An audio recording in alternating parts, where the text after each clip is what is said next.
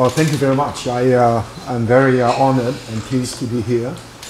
And even though my knowledge about your institution is very limited, I understand in the last few years, quite a few NGOs and especially think tanks came into being in Turkey. And I can understand this think tank consists of not only many experienced diplomats and government officials, but academicians and people in many other walks of life. And so it's very, in fact, very powerful and influential think tank in addressing some of the critical issues.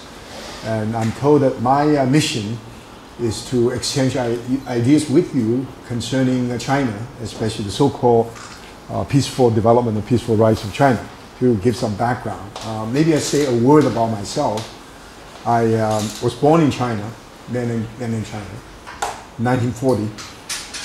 And I grew up in Taiwan from the 5th grade through college. Then I received a fellowship and I went to the States. I did my graduate work at Harvard University. And then I went back to Taiwan, my alma mater. I gave my first course when in 1966 on Chinese cultural identity and its modern transformation. Then I had an opportunity to go to Princeton. I taught there for about 4 years. And then I joined the University of California, Berkeley for 10 years. And then since 1981, I was asked back to teach at Harvard University until 2010. That in the United States, you don't have to retire. So you can, even if you're a molecular biologist, you can teach until 80. Most of the students understand what happened yesterday, but you're still talking about evolution. But nobody can fire you because you're a tenured professor. But anyway, I decided to leave and I went to Peking University in China and established the Advanced Institute for Humanistic Studies. And this is all related to my own work, which began very early in my career, about Confucian humanism and its modern transformation, up to date. So my view of China is from a particular angle, not a political analysis necessarily, and not too much of an economic analysis, but more of a cultural observation. But since this pervasive misunderstanding of how you analyze a society from a cultural point of view, so many people just believe when you do it from a cultural point of view, in fact, you are speculating. You are not doing something solid, empirically solid. There's an anecdote.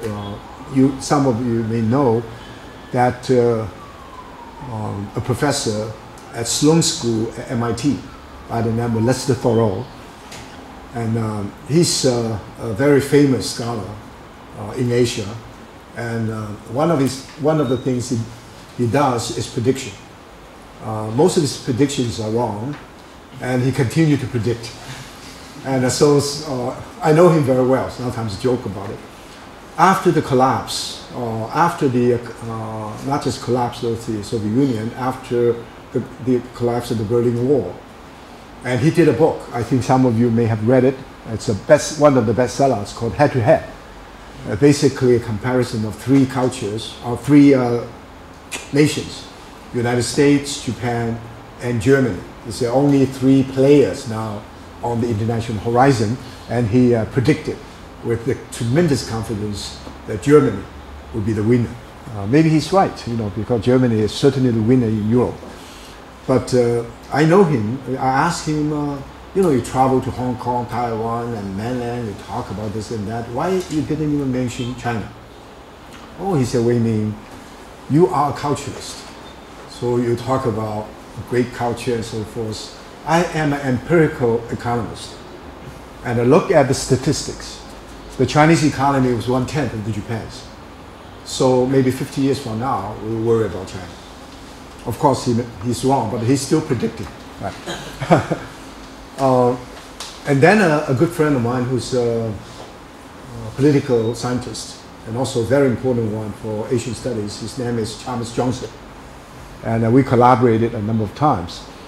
And he said at one meeting, you know, like this small meeting, he said, well, my difference from Professor Du is this. I'm an empirical social scientist. So I want to discuss things that is practicable with policy implication, and hopefully I'll be able to influence politicians. And Professor Du is a culturalist. And he never visits Washington, D.C., because if he gives his lecture on Confucianism, most of the senators will fall asleep. So it's relevant. So he said, Du is a culturalist, and I am an institutionalist. He would talk about MITI, you remember the very important organization. And he said, if I say MITI plays a very important role in Japan's development, the senators say, yeah, maybe we should have our own MITI as well. So very practical. Then he decided to leave UC Berkeley and went to UC San Diego and joined a group of economists. These economists were all interested in Japan. So he's a Japan expert, fluent in Japanese, and he even reads Japanese novels. So he discussed with them, and then he appeared, you know, he felt a little bit uncomfortable. He said, you people know Japanese? No, we don't study Japanese. He said, are you sure you're studying Japan? He said, well, we follow you. There's no need to worry about culture. You know, we have the statistics and we study it. He's very, very angry. He said, you know, I'm a culturalist. If you don't study Japanese, how can you learn about Japan? In other words, you know, the arrogance in America. If a New York Times reporter, you showed up in China, 3 days later, you begin to fire reports about China without knowing a word of Chinese, right? This is changing, but changing still very slightly. But anyway, then I don't know whether you heard of a scholar by the name of Edwin Reichel, a great man in both sinology and Japanology. You know, he studied in Beijing, Paris, and Kyoto, and then became an American ambassador to Japan, and published this famous book on Japan today. And he, in fact, was so celebrated as a scholar and diplomat. And the NHK carried a 6-hour documentary about him and follow him to Paris, to, of course, Cambridge, Massachusetts, to China, to Kyoto. So a great man, and also a culturalist. And he made a prediction, only one that he made. He said, you know, I never do the prediction thing because I want to study classical Chinese thought. His dissertation is about it was in Tang Dynasty between 7th or 8th century, a Japanese monk who traveled to China and left a record. So he studied about China perceived by a Japanese monk. So his classical Chinese, classical Japanese knowledge is terrific. So he gave a talk to the Trilateral Commission. I don't know whether a very famous organization influencing American foreign policy. He gave an oral presentation. And one of the scholars was so impressed, so recorded it and asked him for permission to have that published. And it's an 8-page article published in Foreign Affairs in 1974. Remember, 1974 was 1 year before the end of the Vietnam War. The Vietnam War ended in 1975. And I think the lecture was given in 1973. So the title is very interesting. He was criticizing what we call Japanese exceptionalism. Many people talked about Japan because Japan was so powerful. So many people say Japan is sui generis. And no East Asian countries managed to do that. And Japan alone became such a powerful state. There must be something very, very unusual about Japan. The Japanese said, yeah, we're very different. We're not like Chinese, even though we got influenced by them. We, in fact, develop our own indigenous competence. His article is intended to be a critique of Japanese exceptionalism. And of course, he's leading Japanese scholar, so his view has to be taken very seriously. The title of the article is very interesting. It's called The Cynic World in Perspective. S-I-N-I-C, meaning the Chinese. So we say you have anti-Semitic, you're anti-Jews. You can be anti-Semitic, meaning anti-Chinese, right? So anyway, it's called The Cynic World in Perspective. So in a very short article, he said, look, if Japan's success economically is not only confined to economic, political, social factors, there are also some ideas about values, about culture, and so forth. Then these are some of the things that help Japan to be successful. If my observation is correct, these are some of the values and this kind of, thrifty and all kinds of interesting observations, organizational technique, loyalty, and the group action and so forth. Then the 4 areas would definitely develop. And at the time, I don't think we have all these 4 mini dragons or tigers. So he identified South Korea, Taiwan, Hong Kong, Singapore. And then the next move is even more interesting, is that now we're in a terrible shape. Vietnam is a terrible shape, a country in ruins. But if Vietnam managed to get its act together, become a rebuild, Vietnam is part of this this world, Vietnam will develop. To the end, only 2 sentences. They say China, no one would know what. If, however, China changed this totally outmoded economic system, which means planned economy, I have no doubt China will grow. Now, a page article, and probably in my view is superior to maybe the dozen of books published by Leslie Thoreau. That's a culture. Of course, my bias, right? But my approach to culture is not reductionist, and certainly not culturalism, as people say. As if you get these values, you're going to get this kind of economic social systems. This is a very superficial, naive, even a misleading use of the Weberian thesis. Weber's never a cultural reductionist. So his book on the Protestant ethic and the spirit of capitalism is not a reductionist model. So my methodological position is simply this. If a phenomena occurred, such as a financial crisis, and the economists, including the quantitative economists, like econometricians, will be able to explain the phenomenon fully to the satisfactory of the economic community using simply economic rationality. That's enough. So the economists don't have to worry about externalities. They just focus their attention on these essential issues. For a while, the economists never take environment as important factor. Certainly not culture. I think very, very bright economist Jeffrey Sachs. He himself is very, very sensitive to culture. He loves to sing music and very sophisticated in literature. But as an economist, he's totally insensitive to culture because he doesn't believe the culture plays a role. Recently, it became, sometimes they play with ideas. Recently, it became, I would call him geographic determinist. He's made the observation, why all these countries in the South didn't produce any major thinkers, and so forth. So say, maybe place, geography plays a role. This is an old, outmoded cultural observation. Maybe ethnicity played a role, right? You can say maybe language played a role. Why German philosophers are so great? Because the German language is logical. Why Chinese don't produce Hegel? Because the Chinese is poetic language. These kind of reductionism is all totally outmoded. However, if the observation purely from the economic point of view fails, like the financial crisis just occurred, you have to do something else. You have to evoke the factor of the government, role of the government, political. So politics we have to bring in. If you don't even know politics, your economic calculation will be very shallow. Now, if you still fail to explain the phenomena, you have to get into society. Habits of the heart, social inertia, family system, all these things you have to analyze. But you still fail. Then you have to evoke the culture.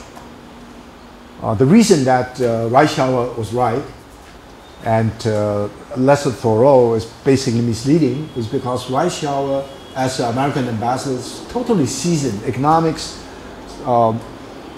politics, society, he of course take for granted all these things he knows. And then a step further. So if you want to use cultural analysis, it is absolutely imperative don't use it in a deterministic or reductionist way. So I say culture is added value. If you are involved in cultural analysis, you better be aware of the social factors, aware of the politics, aware of the economics. You cannot afford not to be aware. But of course, you cannot be an expert in all those areas. To be aware doesn't mean that you have to be an expert. So you have to read journals like economists, not economists, maybe even read some professional journals about society and so forth. So culture is the added value. On the other hand, culture permeates every aspect of human experience. Peter Berger, I think someone may know, established an institute for the study of economic culture at Boston University. You know, the discipline we call the political culture studied by Lucian Pai at MIT. And if you study society, of course, you cannot avoid culture. So culture is both the added value and also a dimension of human experience you cannot afford to ignore. If you study institution without knowing culture, like Thomas Johnson's frustration with all these pure economists, you don't even know Japanese language, you study Japanese institution as if you could understand. This is ridiculous. So culture is sophisticated. If you want to use culture analysis, you better be sophisticated, otherwise you'll be criticized. So that's the way, methodological, that's my approach. I want to begin with a concept that I developed at the time. It was not widely shared, but now it's very pervasive, widely accepted. It's the term cultural China, 文化中国. And I wrote an article in 1989, shortly after Tiananmen. You know, today is June 4th. I don't know, Tiananmen occurred in 1989, right? 1989. So June 4th, after the tragedy and the bloody confrontation, I wrote an article called "Cultural China" with a colon, the periphery as the center. So I was periphery, the periphery as the center. Now I forget who gave me the inspiration. There's a notion that the center is nowhere and the periphery is everywhere. Now China as the center in the Communist Party and so forth totally has become illegitimate because they brutal act.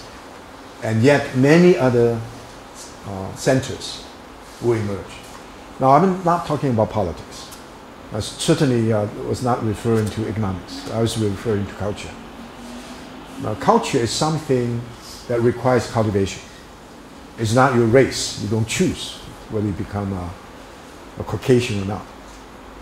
You study English, so you become more seasoned in the English language.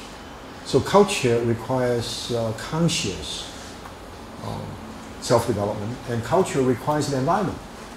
Mencius made a remark: if you live in the state of Chu, you want to learn the language of Qi. That's very difficult. You have to work very hard, like acquisition of a second language. So the environment is absolutely critical, and yet there's something more than just the environment. You know what Leslie Thoreau got wrong. Jeffrey Sachs was to consider some external factors as determining either geography or ethnicity or language. So it became linguistic determinism, geographic determinism, all turned out to be not very satisfactory because you're not being sophisticated.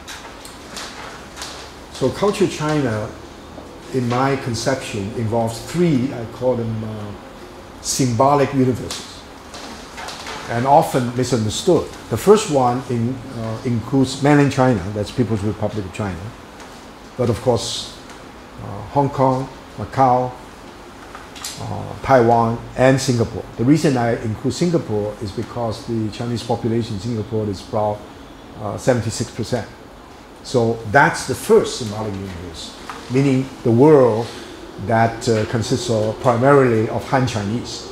But I will include all the minorities because of the PRC. You know, they are citizens. 56 minorities.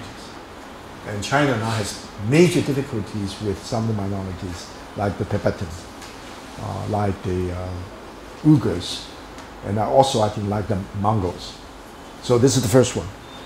The second one is the Chinese diaspora. I mean, Chinese all over the world. And I think we're talking about 50 million people or so over the world.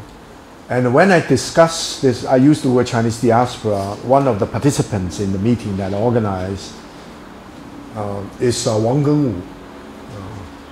Wang Gengwu is by far the most authoritative scholar on overseas Chinese. He's in Singapore. He grew up in Malaysia. And he said the word diaspora has to be spelled with a capital D. And it has to be restricted to the experience of the Jews. You cannot do otherwise. I said, no. I want to use the word diaspora with a lower key. I even want to use an adjective, diasporic. You know, this is 1989.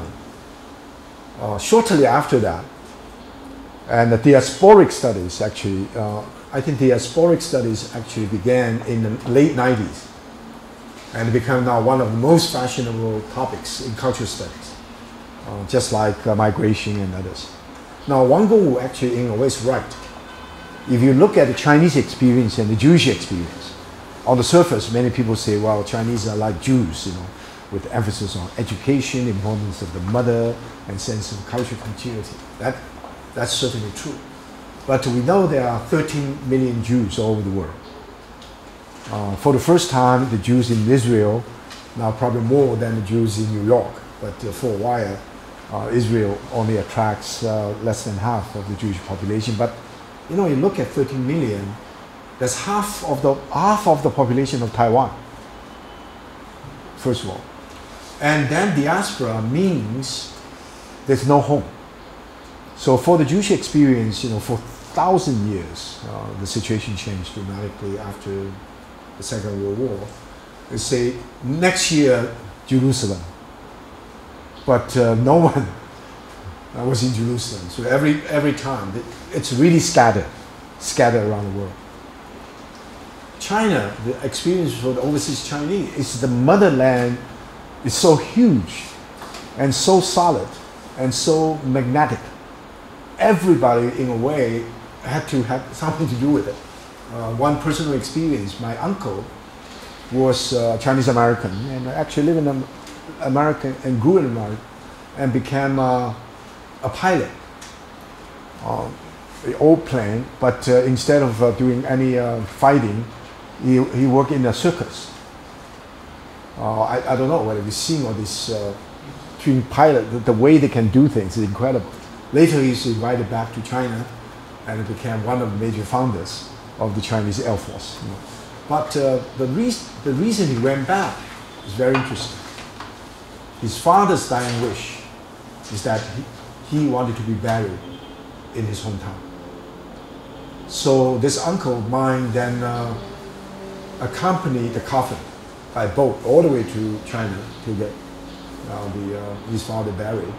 And then he settled down there and then married one of my relatives, so become a relative. This kind of, we call it return home. Like the tree, the leaf of the tree will eventually fall on the ground. Very powerful. But the situation only changed more recently is what they call, one is called 落叶生根, the other one is 落叶归根, the other one is 落叶生根, is to, the other idea is no matter where you are, you become rooted. For example, you live in Malaysia, then you are Malaysian. You're rooted in Malaysian soul. Even though culturally you can still identify yourself as Chinese. right? So the identity politics, that is very fascinating. That's the second one. The third one probably surprise you. I include, in terms of numerical number, very small, but it's increasing and extremely important. There's a group of people who are connected with China, neither by birth nor by marriage, which means foreigners, Japanese, Americans, Russians, and so forth.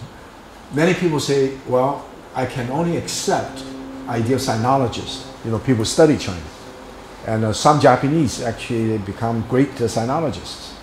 Their ability to study classical Chinese better than some of the best Chinese philosophers. That's true, professors. That's true with many French sinologists. Now, of course, Americans. That's only one. I want to include everyone. Not sinologists, but diplomats, business people. They don't even speak Chinese, and they don't even want to learn Chinese. And journalists, and even tourists, with only one criteria is that the person's involvement with China is long-term. If you visit Shanghai for 5 days and then you forget about Shanghai forever, you couldn't include that person as part of culture China. Right? If you visit China once, then you become obsessed. You continue to study, you write, and so forth. And those people hate China, and hating China becomes a way of life. And those people who love China, all these will have to be included. So first, when I talk about that, many people were very angry. Say, "Oh, you include the foreigners. How you identify Chinese identity?" I say, "Well, this is cultural China. This is not political China, and so forth." Fortunately, in Chinese, there are two words about being Chinese, and one is 中国人, which means people of China. The other one is 华人, ethnically, culturally Chinese. So you can say, I'm not a 中国人, I'm not Chinese in the political sense, but I'm a 华人, I'm Chinese in the cultural and ethnic sense. Taiwan is a very good example. Let's say use the first word 中国人. And when I grew up in Taiwan, it's taken for granted. If you are Taiwanese, you're Chinese. Then gradually, with the rise of regional consciousness, because the oppression, especially cultural oppression of the occupied KMT, the Kuomintang with Chiang Kai-shek, for example, prohibiting the native Taiwanese to use Taiwanese in school, even in primary school. You'll be punished, you'll be fined, you have to speak Mandarin, and you don't speak the local language. If China does it today, today's China, very powerful, influential, say, from now on the Shanghainese will speak Mandarin, or the Cantonese will speak Mandarin, otherwise you'll get punished. Well, the government will be thrown out of power right away. But Taiwanese, under the Japanese occupation for 50 years, became somehow sort of oppressed, and they continue that. Now, then I realized when you ask some of the people who are Taiwanese, they say, I'm not sure whether I'm Chinese. And then the people say, I'm Taiwanese, I probably am not Chinese. And now 70%, maybe even more, say, I'm Taiwanese, so I'm definitely not Chinese.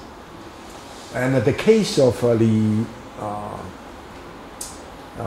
case of the President Lee, who actually got China, mainland China, angry again because of his pro-Japanese policy and that generation.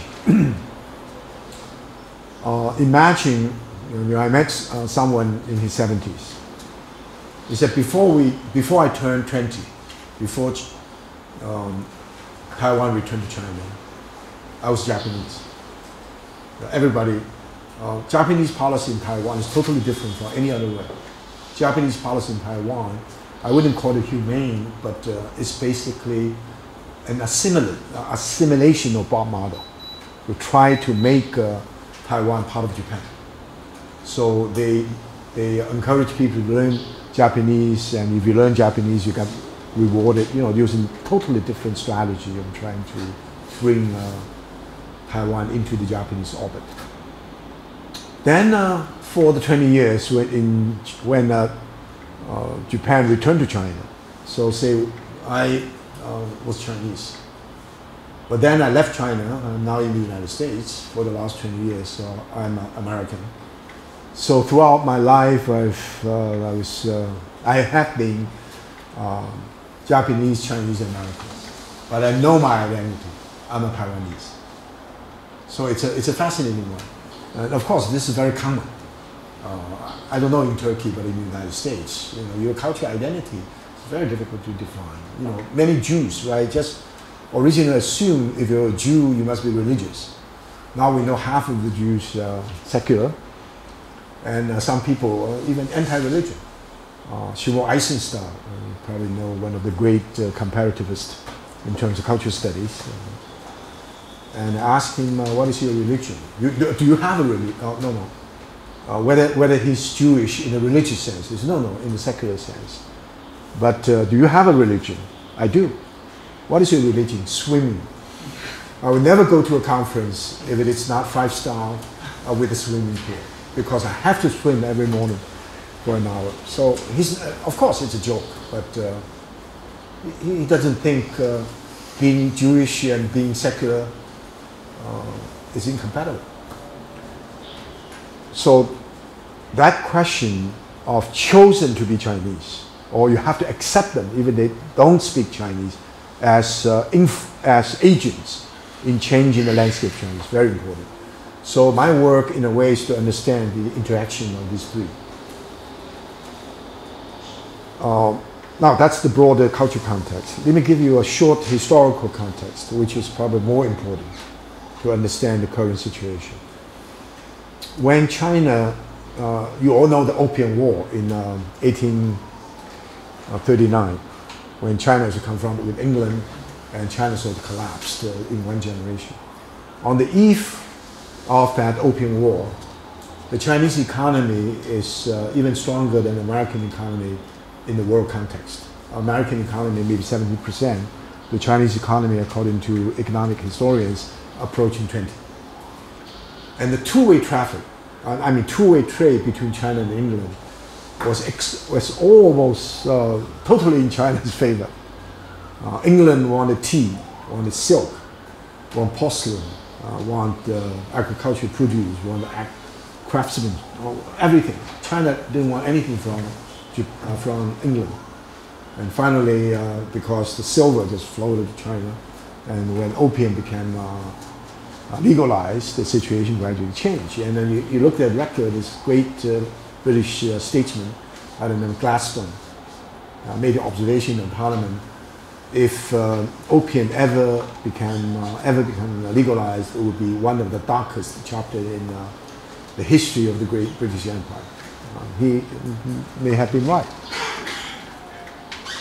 And yet, after confrontations with England, China suffered every 10-year period from 1839 to the founding of the People's Republic in 1949. For the 110 years, every 10-year period is a major upheaval. The Taiping Rebellion, probably 20 million people became displaced. Then unequal treaties, then the Japanese aggression, then the collapse of the Manchu dynasty, the warlord period, confrontation between the nationalists and the communists. So it's difficult to imagine in that period that you can have, say, more than 10 years of peaceful life. For not, of course, the farmers and so forth, they may stay, but for intellectuals, for merchants and so forth, the situation was very fluid. After the founding of the People's Republic in 1949, until the reform, open reform policy formulated by Deng Xiaoping in, let's say, 1979. And every 5-year period, in that 30 years, every 5-year period, there was a great change. Famine, natural disaster, but basically man-made. First was China's entry into the Korean War. And when McCarthy's troops reached the Yalu River, he actually was thinking about using nuclear strike in order to panic. Truman got him out of the picture. He could have used nuclear strike. The record that China tried hard to build a nuclear bomb in 1964 because Russia guaranteed the Russia's sort of nuclear umbrella will help China. Once Mao's learned about this, wow, got all the scientists, we have to have our own bomb. either got killed by Americans or got subjugated by the Russians. But anyway, and then the Great Leap Forward, 1958, a major disaster from the economic point of view. Then the 3 years of starvation. The official record is 25 million people died of starvation. And unofficial, I believe the unofficial thing, it's as high as 40 million. Imagine, very few people are aware of it, and one of the most serious, I think, most serious and devastating tragedies in human history. And then the Cultural Revolution. Not only people got killed, culture was wiped out. Some of the best books were burned, and some of the treasures of the family, because they're afraid that the Red Guards will come, they burn the things themselves for fear. That disaster, incredible. So then the reform began, 1979. People say, for 30 years within this period of peace, China became a major giant. This is totally historically untrue. Tiananmen, 1989, is one of the most serious tragedies in Chinese history. And I think the Communist Party lost total legitimacy. And if Deng Xiaoping had not decided to let the economy grow, I think most people predicted that that's the end of communism. China would have transformed into something else. In fact, many overseas Chinese, especially in the United States, helped all the dissidents. All the dissidents were great heroes because they said, wait for another 6 months, they all returned as heroes in ruling China. And one case was the Chen Yizhi. I was at Harvard at the time. The Center for East Asian Research offered him a position to become a fellow for a year, paying him $30,000 US. That was considered high. He got an offer from Princeton for 50. So he went to Princeton. But anyway, and some people waited, and one very famous scholar, he refused to go to China. He's still waiting for the collapse of communism so he could go back and be a very influential thinker. That didn't happen. But certainly very little happened, even in the early 80s. It happened in the area of thought, just explosive period, just like the May 4th. Anything that we considered important as ideas in the United States, China grabbed it. And so Jean-Paul Sartre was very famous in China. And not to mention the liberal-minded people and so forth. And the irony for me was you probably all remember, in 1968, which Paris, right, was a very critical year for the young. Tokyo, Kyoto, Princeton, Harvard, all these universities were involved in the, quote, revolution. And Paris was the center. So most brilliant minds, arguably most brilliant minds in the Western civilization, some of the most brilliant minds became sympathetic to the Cultural Revolution. In fact, many of them became Maoists. The students became radical socialists, they were Maoists. Jean-Paul Sartre is a good example. He was communist. In other words, engagement, meaning you have to be a revolutionary, change the society rather than simply criticize it. And Derrida, Foucault, Kristeva, all these people Maoists. And Hillary Putnam was my friend and also one of the great scholars in mathematical logic. He was not only a Maoist, he's so more radical than most of the students. And not to mention some of the overseas Chinese professors. But of course, it didn't last very long. Especially the group of Chinese, some people in my generation went back to China and actually worked for the great revolutionary tradition. Because the thing is that many scholars in the West just believe that communism was the way for the future. Just like in America, I forgot to read, others in the 20s. They said, he went to Moscow and said, famous term, and I am in Moscow, I see the future. So that's the way for the future. Because these existentialists, these scholars, wanted to change the Western man. Corrupt, greedy, capitalistic, no sympathy, and then a new generation of new human beings over it. They're selfless, completely dedicated to revolutionary struggle, and egalitarian. They all dress like, and gender, transcended all this gender differentiation, everything. But that, of course, when China was in the worst possible situation in the Chinese history, Chinese image in the West was the brightest. The situation changed. Now, I was born in Kunming. I grew up in Taiwan, but before 49, from 45 to 49, I lived in Shanghai and actually attended high school. I attended primary school in Shanghai. 6 of us, a mother and 2 relatives, 4 children. My father was in the States. All lived in a very small apartment in Shanghai. So in 1980, before 1989, I visited that apartment. The apartment's still there, and the only difference was aged for 30 years. That situation lasted until 1992, when Deng Xiaoping traveled to the south. Nothing happened in Shanghai in terms of renewal, and it only began in 1994. And in 3 years, the face of Shanghai changed. And people consider Deng Xiaoping a brilliant strategist. Ezra Vogel, you probably heard of him, his new book on Deng Xiaoping, very controversial, and really consider Deng Xiaoping more important than Mao Zedong in making China a modern China. And my understanding of Deng Xiaoping is very different. Deng Xiaoping is a pragmatist and a very shallow thinker and a good strategist. And what the Chinese Communist Party did under Deng Xiaoping was let off, not controlling, let the people do things on their own. Chinese peasants are not peasants; they are farmers.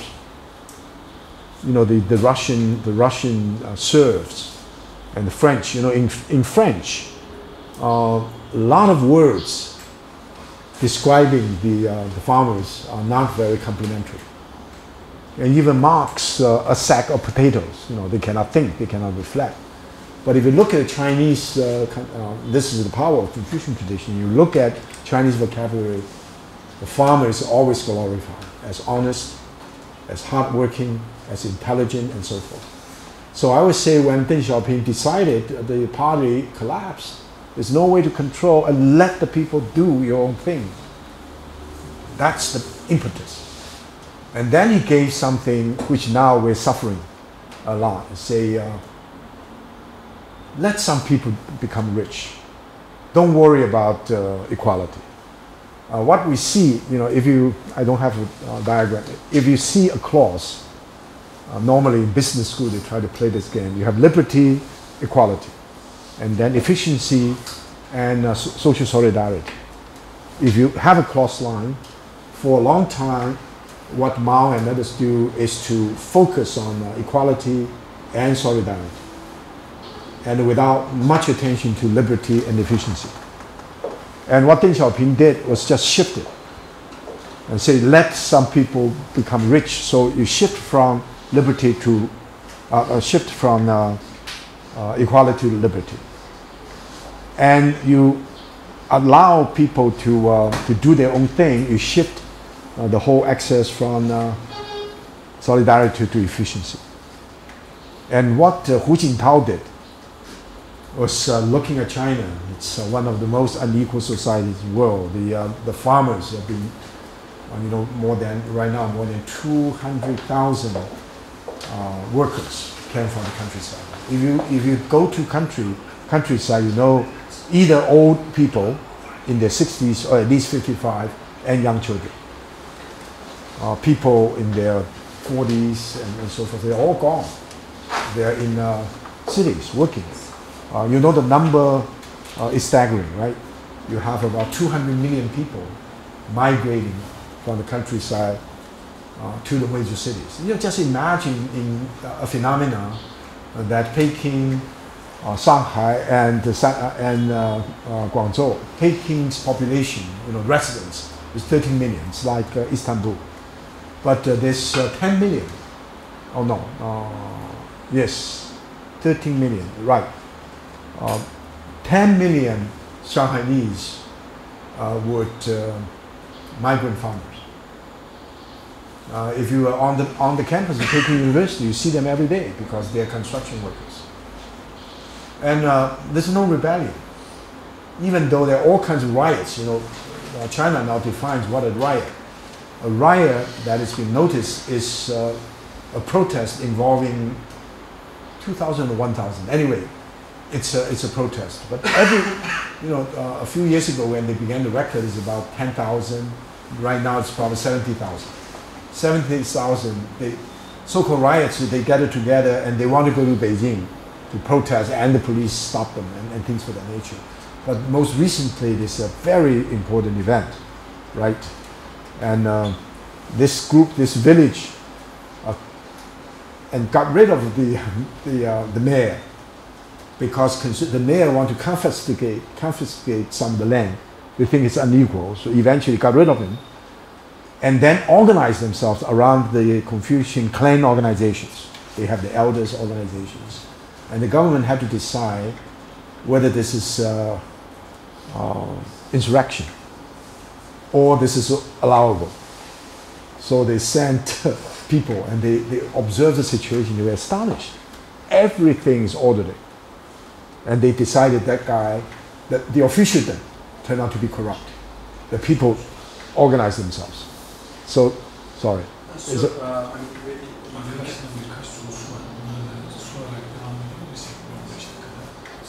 Friends might have some questions to you, so I just stop.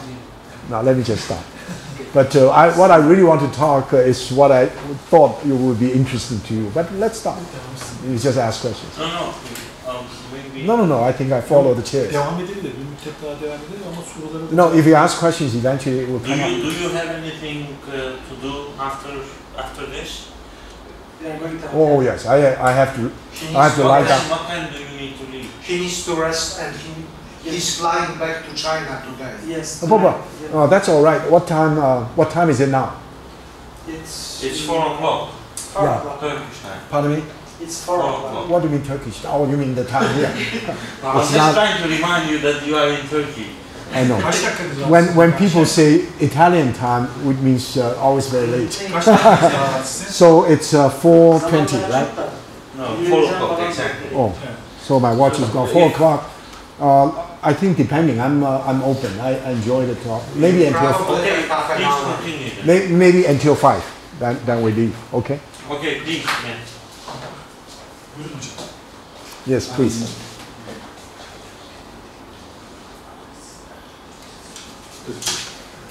你的手表呢？我今天就给你。不，你借我。哦，你已经给我了。没有。你借我的手表看一看。I'll borrow a watch. I would otherwise I talk too much. Okay, please. No, please. First of all, Professor, I'm personally extremely impressed. I think for the last few years, it's one of the best speech or I think academic talk that I had the chance to listen. I'm a transdisciplinary in my research. You know what lecture you're talking about? Well, I work dominantly in mathematics, but it goes to history. I'm a transdisciplinary researcher. You? Yes. Mm-hmm. Yes. Sure. So first of all, I'm very much impressed, and I will explain why. And I'd like to have your comments, and with your permission, I'd like to make some comments myself. Sure. through your speech and your presentation, what's really extremely impressive, it's very rare to hear from social scientists what you mentioned. Normally, the social scientists makes this systematic error to the almost 20th century. Even now, it continues. What I call it's a rather subset analysis approach and partial analysis. In other terms, when you study the socioeconomic phenomena, it is mathematically complex. It's a function of n variables, which tends to be infinity. It is mathematically chaotic. In other terms, there are no continuity and there are breaks at each time. Yes. And on the other hand, the predictability is extremely low. Means that if you deal with socioeconomic phenomena, you have to be very humble and very modest. Otherwise, you will make a lot of mistakes. In any case, to my modest interpretation, 20th century in social sciences made huge mistakes, especially due to the science methodology, social science methodology, I mean. Again, which was dominantly a subset analysis without understanding and making the effort of seeing the dynamics of the set structure, and going just to the subset, and on the other hand, making partial analysis. In that case, you cannot talk of a science. What you do is in reality an under optimal discipline approach. Perhaps I'm too sharp, but I'm ready mathematically to prove what I'm saying.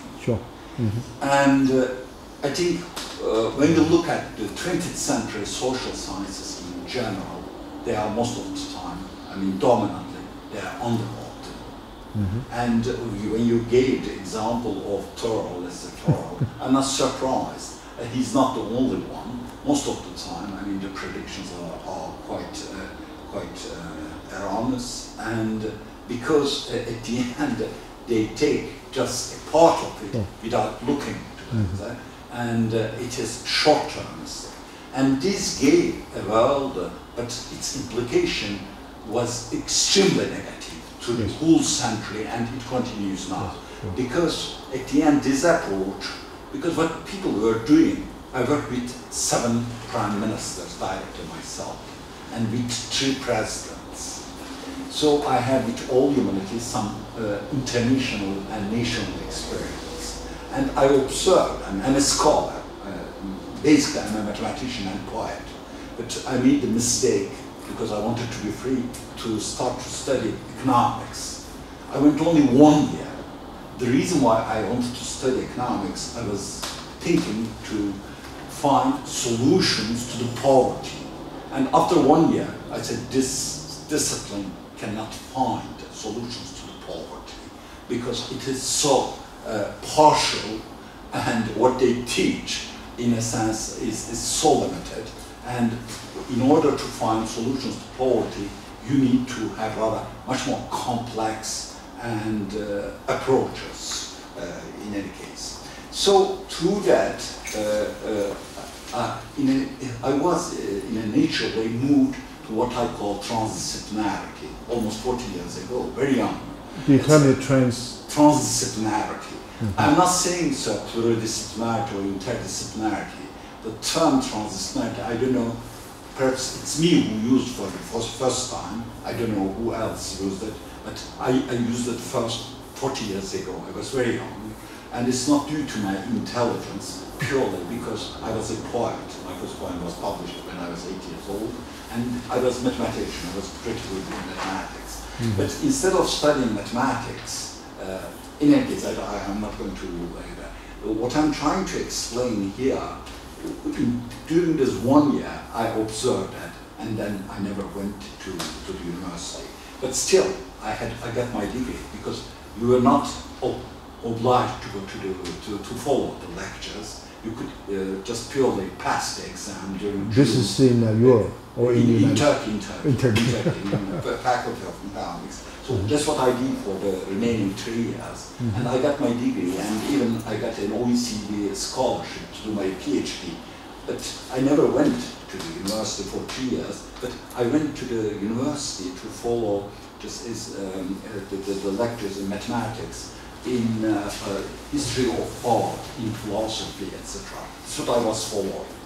I apologize, I'm too long, but I will come at the end why, and I'd like to have very much your comments. Again, yes, since you raised the question, sir, I insist on the concept of transdisciplinary. It's me also who brought to the OECD this concept of transdisciplinary when I was ambassador of Turkey to the OECD, because they were using interdisciplinary approach, pluridisciplinary. I was saying this is wrong, scientifically it's wrong. Why? Because when you say interdisciplinary or pluridisciplinarity, a mathematician, a historian, a philosopher, an economist, they come together, each of them writes his paper, and then you get together. It's a sort of synthesis. This is not transdisciplinarity. Or transdisciplinarity is you target the problem. You have a problem, socioeconomic problem, so complex, chaotic, and low predictability. What you have to do, you have to look at the problem, and all the people, I mean, the mathematician, the economist, the sociologist, the philosopher, the historian, they have to, in a sense, try to understand each other's view. A mathematician must try to understand why the historian thinks that way in solving this problem, and vice versa, all these people. So through the very continuous iterations, at the end you target the problem and you try to find a solution. So this is the transdisciplinarity. I think 21st century must move as a science methodology, especially in social sciences, to transdisciplinarity. In physical sciences, it's already, because with nanotechnology, especially with nanotechnology, you are in transdisciplinarity. Again, I'm sorry. So what I will come, this was one of the huge mistakes, and I personally suffered, but the world has suffered from that. You refer to the world crisis. World crisis is completely a result of this very limited science methodology approach in the 20th century, especially driven by the United States. These famous universities, citation index, etc. All right, I perfectly understand. I mean that you have to be. I mean, but at the end they limited, really. They limited, and they created. I'm not surprised. I had known also Jeffrey Sachs when I was working for OECD, because I worked also for OECD Secretariat for Computers and Communication Director. At that time, he came to the economics department, Jeffrey Sachs, and we worked together. I mean, it was that. So these brilliant people, I mean, at the end, when you were talking to them, you were seeing that at the end, what they do, they were taking, in reality, what we don't know about the absolute reality. As a philosopher, you can perfectly interpret that. To my understanding, absolute reality can be only at the level of what I may call of the belief system. In positive science, we can talk of observable,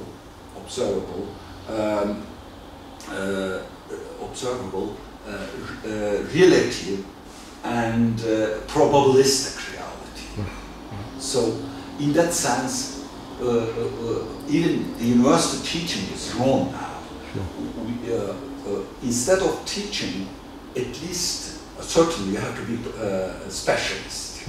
Means that you have to teach out of 360-degree observable reality, but you have also to teach 30-degree, but the linkage of 30-degree which remain in 330-degree, because the reality, the observable reality, is not 30-degree. It is 300-degree. You can perfectly be, I don't know, an economist, a philosopher, but in economics is linked with so many things. I mean, with history, with philosophy.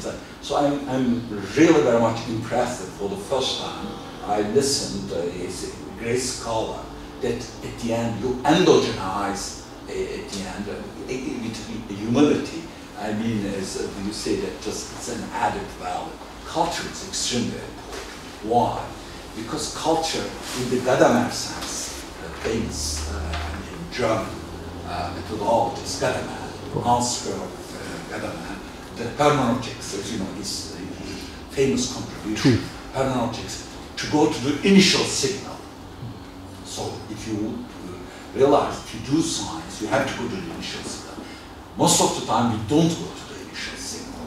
So in that sense, again, it was another source of mistake in science. And all these problems at the end through the 20th century, and all these approaches, economics, etc., were rather partial analysis, under-optimal approaches and solutions. And I have seen so many people just writing, I don't know, one page on economics. This is the solution, Mr. Prime Minister, if you do that.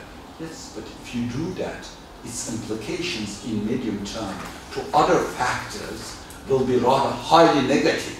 So it is just a partial analysis. You can find solution to the problem in a part, but when you take the system, you will deteriorate in a non-negligible way. They never took that. And because that we had this world economic crisis. Why? World economic crisis is at the end the result of this famous, what I call, all this teaching gave a mechanistic, short-termist,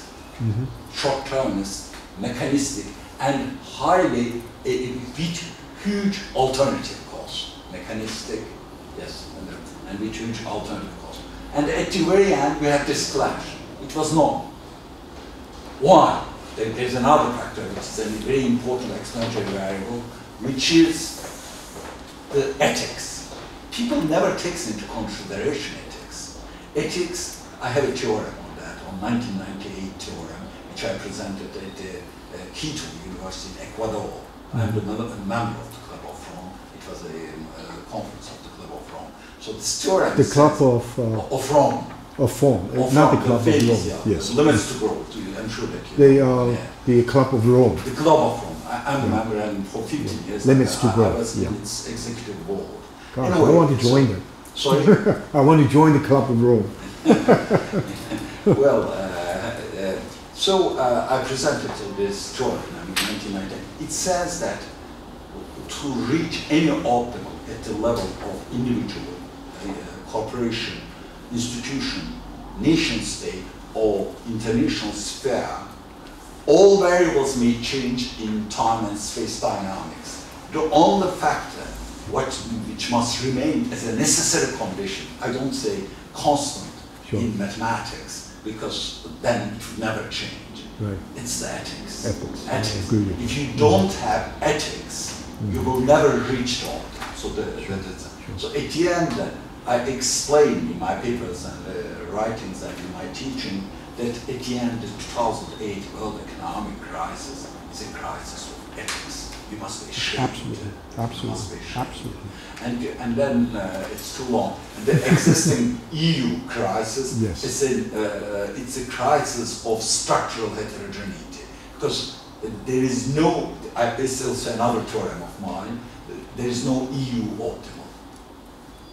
If anyone can explain to me that there is a EU optimal, I would like very much to prove mathematically that it doesn't exist. Because you know this famous mathematical term, it says that if you take the optima of subsets, if you aggregate, you don't reach the optimum of the set structure.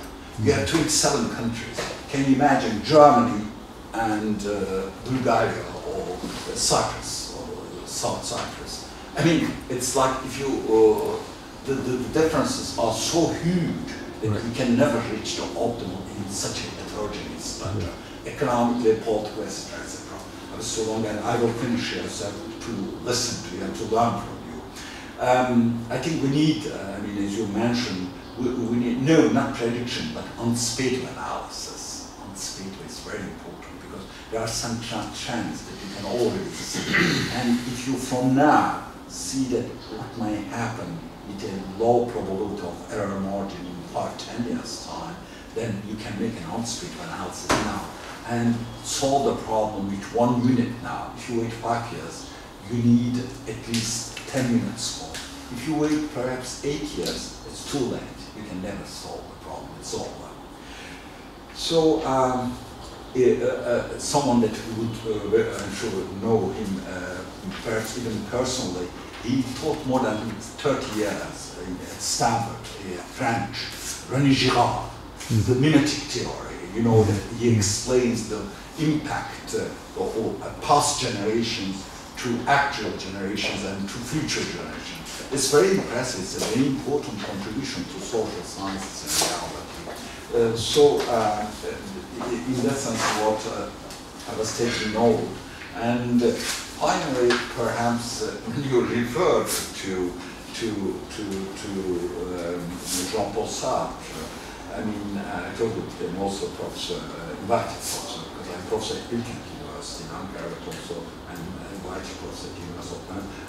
Originally, I was professor at University of Paris, so it continues since 1979.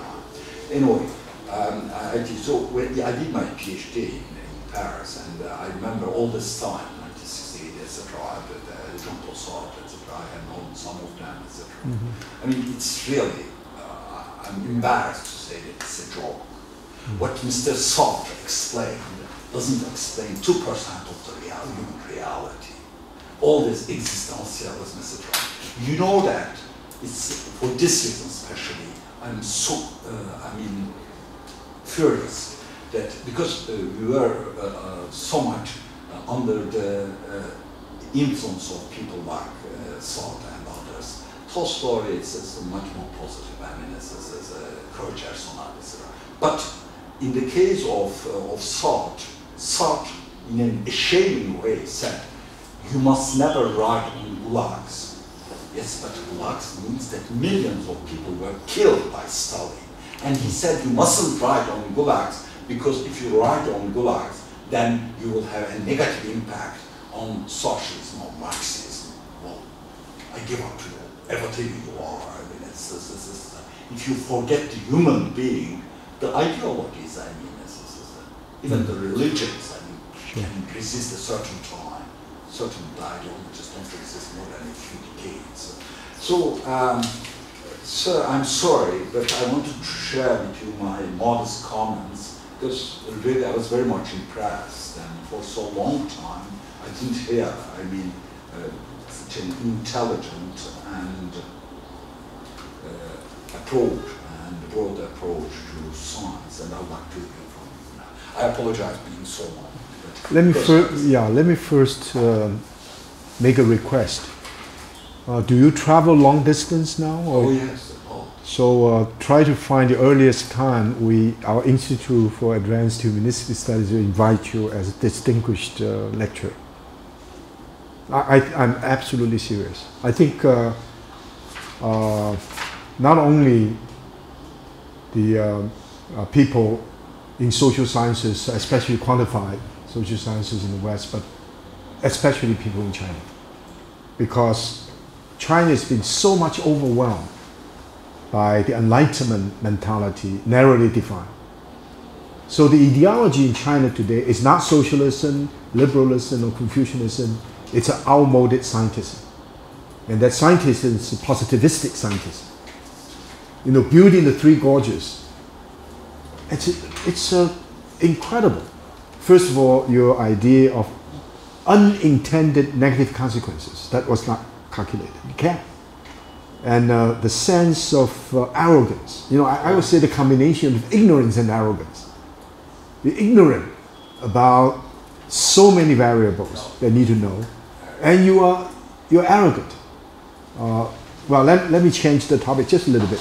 United States, I'm a naturalized citizen, even though I'm now in China, culturally. Was a great learning civilization. So we learned from France in terms of language and legal systems, learn a great deal from, learn from England and learn a great deal from France about political institutions, liberty, equality, and learn from Germany about sciences. And so America was one of the most dynamic and transformative countries in the world. After the Second World War, with the Marshall Plan, with the American tutelage over Japan, it turned into a teaching civilization and continues to teach until now, especially during the Bush administration.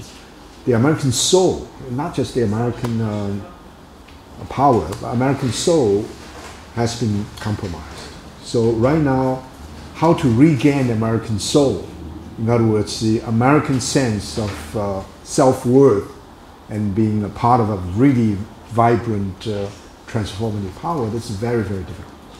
And even Obama actually was very impressive, and when he became the president for 6 months, and especially after his lecture at Cairo, just incredible visionary. And yet he's now totally, how do you call it, co-opted by a system. It has no power of transcending national self-interest. This is tragedy. But Chinese situation is not promising, precisely because this commitment to an outmoded idea of scientism. In fact, it's not scientism; it is physicalism. That's using physics as a model. If you get things smaller, smaller, smaller, you get to the monad. You could construct a world, but if you get it smaller, it's still complex. So people doesn't know how to do it. You know, it's better to understand reality either in terms of the biological model, chemistry model, or best not to use outmoded scientific model. I had one experience. I should have mentioned that because it's totally suspect in China today, but I don't mind. And with 5 leading scientists, one in relativity, one in quantum mechanics, one in astronomy, and one in optics, 2 in optics, to Dharamsala, and to discuss this with His Holiness Dalai Lama for 1 week, every day from 9 to 5. And it was a genuine, originally I thought these great scientific minds were there to teach him, how to be modern, right? How to be, become seasoned in the modern fields of physics. But it was a genuine dialogue between science and religion. And the kind of spiritual side of the modern scientific inquiry is very pronounced, very pronounced. And the kind of especially the scholar in relativity, we say, how do you know why we can understand the world out there, nature? You know, we get to the moon. If there's no structure within the human mind that's corresponding to the reality outside, how can we just by randomly hit it? And so the guy from Vienna in quantum mechanics, and belonging to the Copenhagen school, and he said Einstein never accepted quantum mechanics because he thought a God would never play with dice. Probability is not reality. But we know if you look at science from the perspective of the humanists, then you realize that it is not the reductionist, quantified, and physicalist approach, but the more approach you mentioned Gadamer, that's from the Schleiermacher, and also this approach, especially Vico, and it's humanistic. But now I believe this humanistic mode of thinking, the way you described your understanding of problem, is not only important for people in the humanities or in social sciences, but it's important for people in science. That's right. A decision system in particular because it's complex. And why it's important? Because by recognizing complexity is not only humble, to be able to, not to anticipate, to be able to sense. I think I like your notion about, that's right, a probability. In Chinese now we say the 问题意识 is not the problem you're going to solve, it's the consciousness of the complexity of the problem. If the problem you're going to, any problem that can be solved is not a major problem. Yeah, all the problems of meaning cannot be solved. You have to live with the problem. You don't solve it. You know, like Wittgenstein used two riddles. One riddle is the riddle that you can solve, but the other riddle is the riddle of life. You cannot solve. And yet, the riddle of life continues, challenges humans for self-reflexivity, for understanding. So these are really powerful forces now in the world today. That's the reason in the 21st century, religion features most prominently in many of the fields.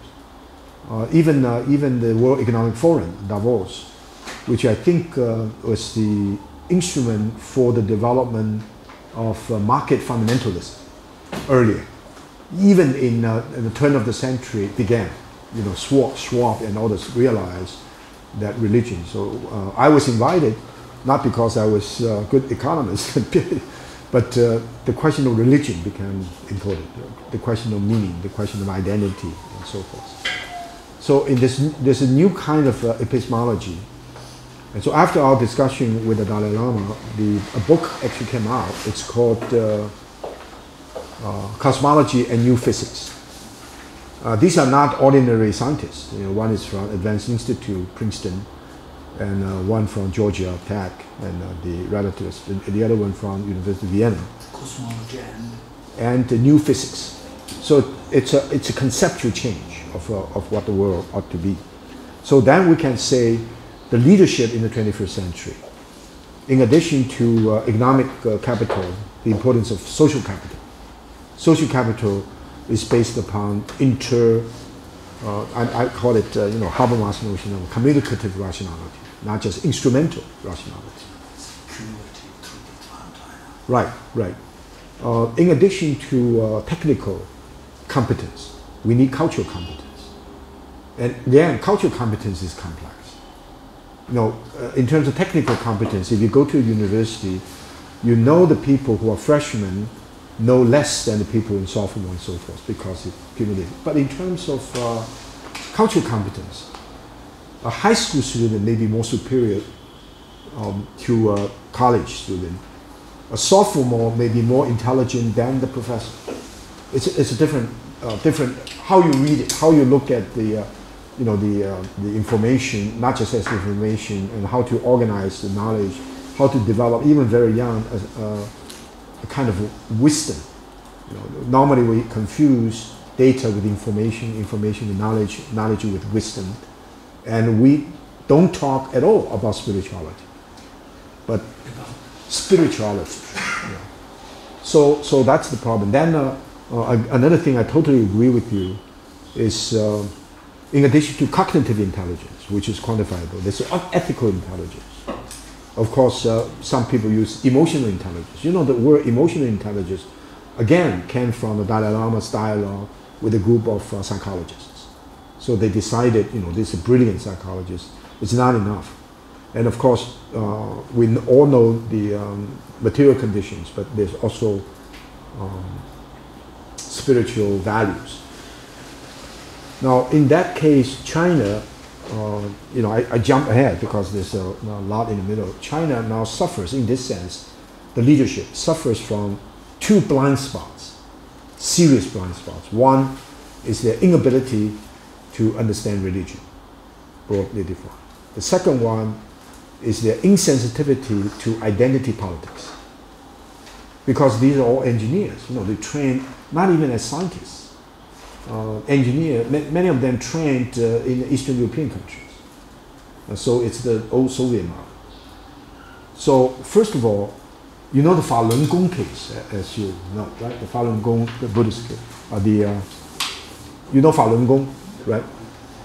Just imagine a set of that kind. The whole country, the government used all the all the forces at its disposal to get rid of it. And the situation is worse. You go to Vancouver and say, where's the Chinese consulate? I can't find it. No, don't worry. If you see a group of Falun Gong protesting with a tent outside, that's where it is.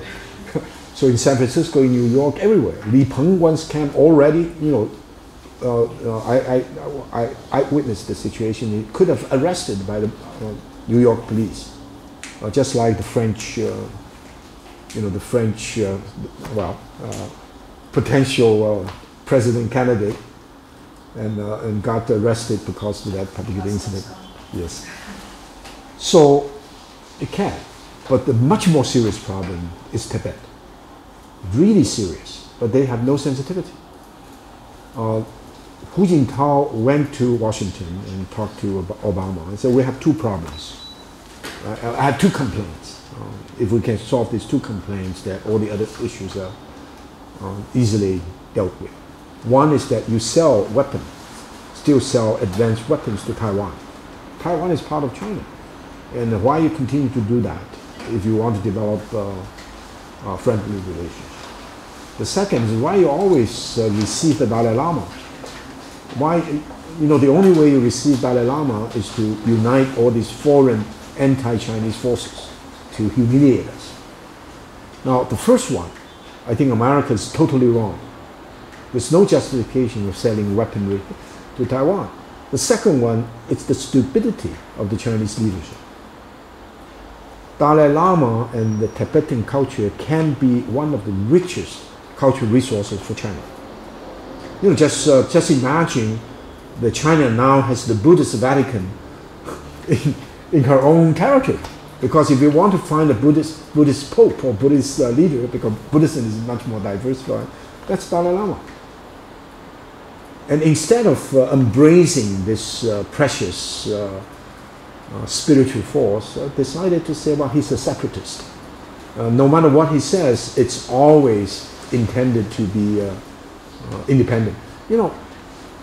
When Tibet was under British control and all these foreign powers in control, China had no way of dealing with it. Now Tibet is part of China. What kind of foreign influence? So they are afraid of what some people confine it to be as the Khomeini phenomenon. So what happens now is that unless Chinese leadership can cultivate social capital, cultural competence, ethical intelligence, spiritual values, they're not able to deal with either Falun Gong or Tibet. The second one is that they fail to appreciate the complexity and the explosiveness of identity politics. You have 56 minorities. And what China is trying to do is to use, instrumentalize the policy simply to use minorities as an integral part of their tourism. If you look at India, so China will have to take India seriously as a reference. India is one of the great exporting civilizations so far as spiritual values are concerned. Buddhism became a powerful force in China for centuries from India, and India didn't send any army. China was so much overwhelmed by the spiritual value of India that they went almost sacrificed their lives in order to get the sutra, Xuanzang and others. So this is real soft power that people don't understand. Joe Nye's attempt to say we have to do something to increase our soft power. You're not going to get soft power if your approach is instrumental. The Chinese government tried to I think millions of dollars to get a screen in the Times Square to give a vision of China for this. It's counterproductive. Nobody will believe a thing of what you say. So if you want to have a harmonious society, you have to first that harmony depends upon differences, recognition of differences. Sir, we'd apologize. Would you mind if we end the talk here?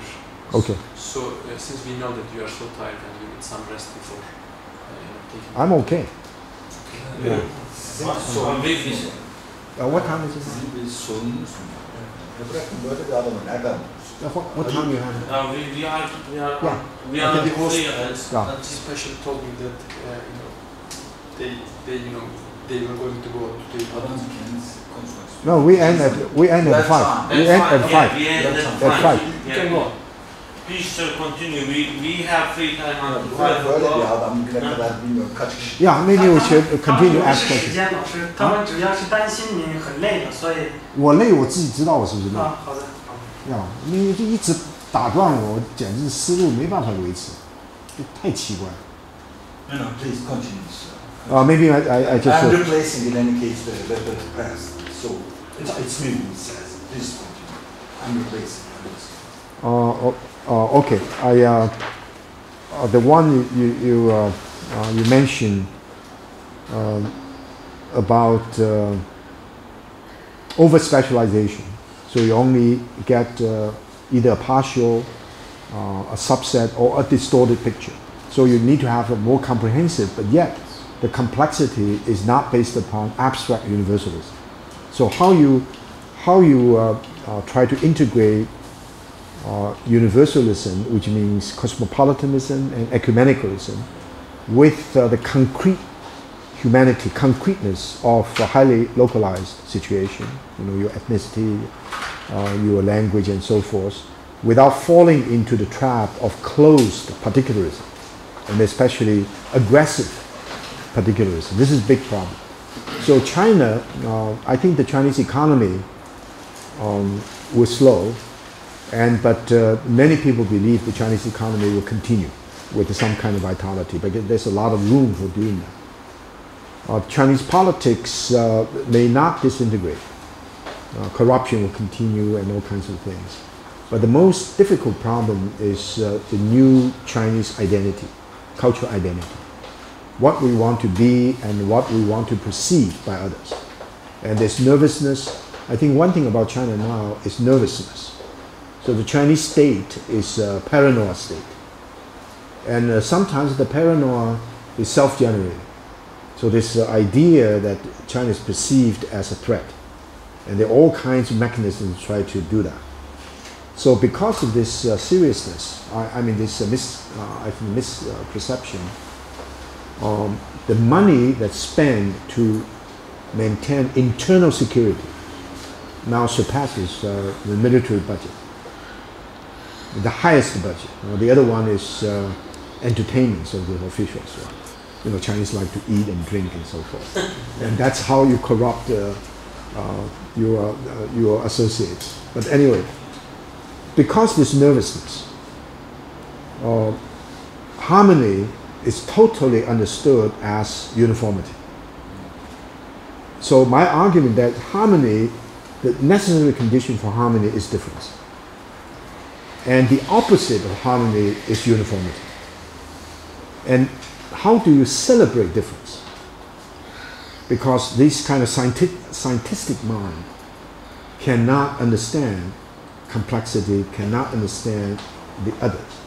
So the big problem is how to deal with the other, especially radical otherness. Clifford Geertz talked about the liberating experience of confronting radical otherness.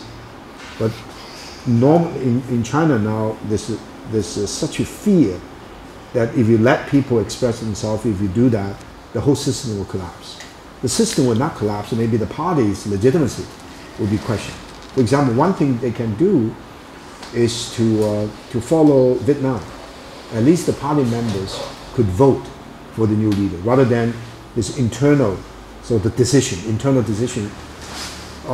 There's a great deal of division of labor within China, on the top 9 people, division of labor, because there's no strong leader. Hu Jintao is a nervous leader and also uptight, not very imaginative. So in that case, you see of course people are worried about this new problem with Chongqing. Right?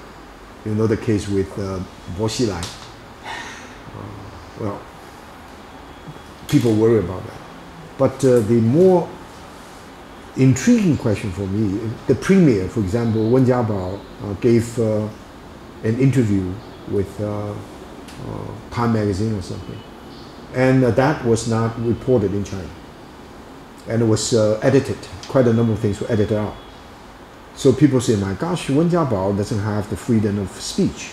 It's a division of labor. For example, these 9 guys, one person who is a very conservative person, Li Changchun, he's in charge of propaganda. So he can say this is no good, because if you this kind of things you say, it would disrupt this harmony or security. So you can add it up. The name of Dalai never appears. You know, if the name Dalai appears, even on a computer, they would just add it up right away. And they're so nervous, they watch everything and they know they cannot do anything because the net is so powerful now in China. Whenever there's a confrontation, the official will be criticized. Whenever there's a confrontation, the wealthy will be criticized. There's no way an official will win a popular contest. No matter how right the official is, how much he was victimized, he'll be persecuted by the net. So the society is not stable. However, the leadership, we hope the next generation, the leadership, you don't need a lot of intelligence. You need enough self-confidence to allow the flexibility. The society has incredible dynamism, and some kind of order will emerge. For example, now the idea is that if you set the limit here very clearly, you people can do everything, but you don't do this. You don't challenge the legitimacy of the government. You don't challenge the Chinese territorial integrity or something. You can't reach here. The government has no guts of saying that's the case, because no one is really in control to say this is the limit. So there's no limit. So people do all kinds of things. You know, you'll be surprised, some of the things that are not allowable in America or in Turkey, you can do it. There's a lot of freedom. But the problem is you have to worry about the consequence. They get you afterwards. So most of the people worry about that, so their standard is much lower. If you have strict standard here, people can come up here with the dynamism. You have no standard, people hide themselves here. So a great deal of dynamism and opportunities are lost. And this is really unfortunate. So, well, I have, you know, what I can do is very limited. But I do believe if we do it right, especially in terms of foreign relationships, and China begins to have some sense that we're not being just surrounded by evil forces. We have friends, and these are genuine friends.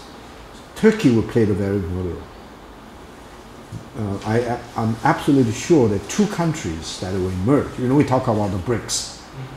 One is Turkey, the other one is Indonesia. And part of the reason is because of leadership. It's incredible how leadership can transform a society in 10 years. It's just incredible. And China doesn't have this kind of leadership. And Xi Jinping, Li Keqiang probably is more because he's a good Peking University graduate, must be good, right? But still, but I'm not sure. There's no enough imaginative power, and not enough charisma. Why Turkey can, in two senses. One is what happened to the modern history or the recent history of Turkey. Because the process of modernization in Turkey exactly is the rhetoric of the current government. Westernization, right? And also modernization. And in fact, secularization as a precondition of modernization. This is the legacy of the founding father. And yet, you know, my two experiences was really, the first time I came was 1966. On my way back from Harvard to my alma mater. And I really enjoyed my stay in Istanbul for about a week. It's one of the most beautiful cities, right? Because you have water and so forth. And it's the gateway of the East and West, and some scenic spots. But I just felt Turkey basically is a secular country. You have all these mosques, but basically a secular country. The rhetoric, governmental rhetoric, everybody. The second time I came, maybe 15 years later, with all these mosques emerging, and music in particular, music. And people decided to veil themselves as a sign of protest, and which is really quite interesting. You know, if you go to France, it's just the opposite. But anyway, the second I came, I suddenly realized there is a cultural renaissance. kind of religious sensitivity emerges, which is not normally we just interpret it as either reactionary or backward, but it's not. It gives a deeper sense of your cultural identity. So the Ottoman again becomes a complex history to be studied, analyzed, and critiqued. So the culture becomes thick. And then with these incredibly impressive, charismatic leaders. So I think Turkey is in a very good position to say to China, look, don't worry about all these traditional powers, Confucianism, Taoism, allow them to flourish, and they're not going to undermine your ideology. In fact, it's important for socialism to learn from your own tradition, and the socialism to learn from the West. So there are three. Okay, go ahead. Actually, it's complementary to what you're actually saying, and also to what you remarked on earlier. From the movement of social science, the branch that studies this vast human sort of last 110 years as a positivist sort of empirical science, something got lost along the way. And I don't think it's only in China, I think it's something in the States that's going on too. When I was there at Georgetown, we were seeing just this massive loss of the metaphysical explanation, the phenomenological explanation of things. I think it got curtailed after history's bad experimentation with fascism and reveal of the militarism. But from what you're saying, it sounds a lot like it's in cohesion with what I heard as rhetoric at Washington as well. It's this sense of we need to re-understand what the soul of a nation is, as opposed to what merely the study of components are. And physics can actually lead the way for this, can like the Heisenberg principle. Just taking a look when we believe that light travels in straight lines, and we see it travel in waves, and they can actually bend. You mean the uncertainty principle? Uncertainty principle, correct. Even physics can actually say that it's not black and white like this. Sure. Empiricism, positivism can lead the way. Sure. And secondly, about China, communism, or generally speaking, the left is reorientating itself. It's reanalyzing its sort of existential, if you will, purpose. And now they're focusing more on the actuality of communism as opposed to the end point of communism. Alian Badiou, for example, has been talking about this. He was here in Istanbul not so long ago. And they're reshifting and analyzing how metaphysics can actually explain the left, and not just historical materialism. I don't know how that is going on in China, but from what I hear, within the party circles, outside, at least in the philosophical realm, leftism there too is becoming somewhat of a religion in some forms. It's not just a cult of personality, but Sure. a sense of soul of Sure. China. Sure. And I don't know what your opinions are on this, but Okay. My experience based upon my actual encounter with minds and the current situation. The first time, I was born in China, but left 1949. First time I returned was 1978 for a month traveling. Then I stayed in China for a whole year as a Fulbright research scholar. Then I decided to teach Confucian philosophy at Peking University in 1985. When I was there, and one of my colleagues told me, said, this course was taught before, only once. I said, when? It's 1923 by Liang Suni. So of course Confucianism is studied in history, literature, but as a philosophy. The reason I want to do it is precisely the question you raised. You need to have not metaphysics, you need to have a worldview. You have a new, I call it a new and creative, often it's imaginative rethinking about being human. In other words, the question we now face is rethinking the human. Why are we here? Who are we? The question is not a question for philosophers. And in fact, the former president of Germany, his name I forgot, he invited a group of people, all foreign people, to his home for a conversation. These two questions: why are we? Who are we? Why are we here? But I was not able to go. But these questions are questions for statesmen, for business leaders, for students, and it's, I think, for all the public intellectuals. And I define a public intellectual as someone who is politically concerned, socially engaged, and culturally sensitive and informed. In other words, interested in the public square, or the public sphere, as Habermas talks about. And there are three forces in China, and it happened in the 1980s. In the 1980s, totally incapable of integrating the three, but the people subscribing to different orientations continue to interact, debate, and argue among themselves. But in the 90s, there's a real split. The liberals will no longer talk with the new left, and only the Confucians are willing to talk to everybody. And the Confucians are not very powerful, not very influential. It's only emerging. The three forces, first, still very powerful, even though not government.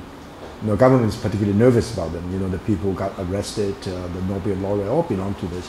This is still a kind of liberal-minded idea of democracy, freedom, human rights, and so forth. And this is the force that unleashed the market dynamism. But this is also the force that made the market not a blessing for China, but China has transformed itself into a market society. The marketizing force penetrated every aspect of Chinese life. University, we all know that, but even religion. You go to a temple, and these monks are no longer practicing some kind of spiritual discipline. They transform themselves into accountants. They charge you an entrance fee. They will ask you for, you have to burn incense. And they do everything, try to maximize their profit. There becomes what I call the economic animal. But it is the liberal tradition that eventually will help to establish not only democracy, but the strength of the civil society, and also the legal system. And hopefully also develop a roadmap for China's ability to join other democracies.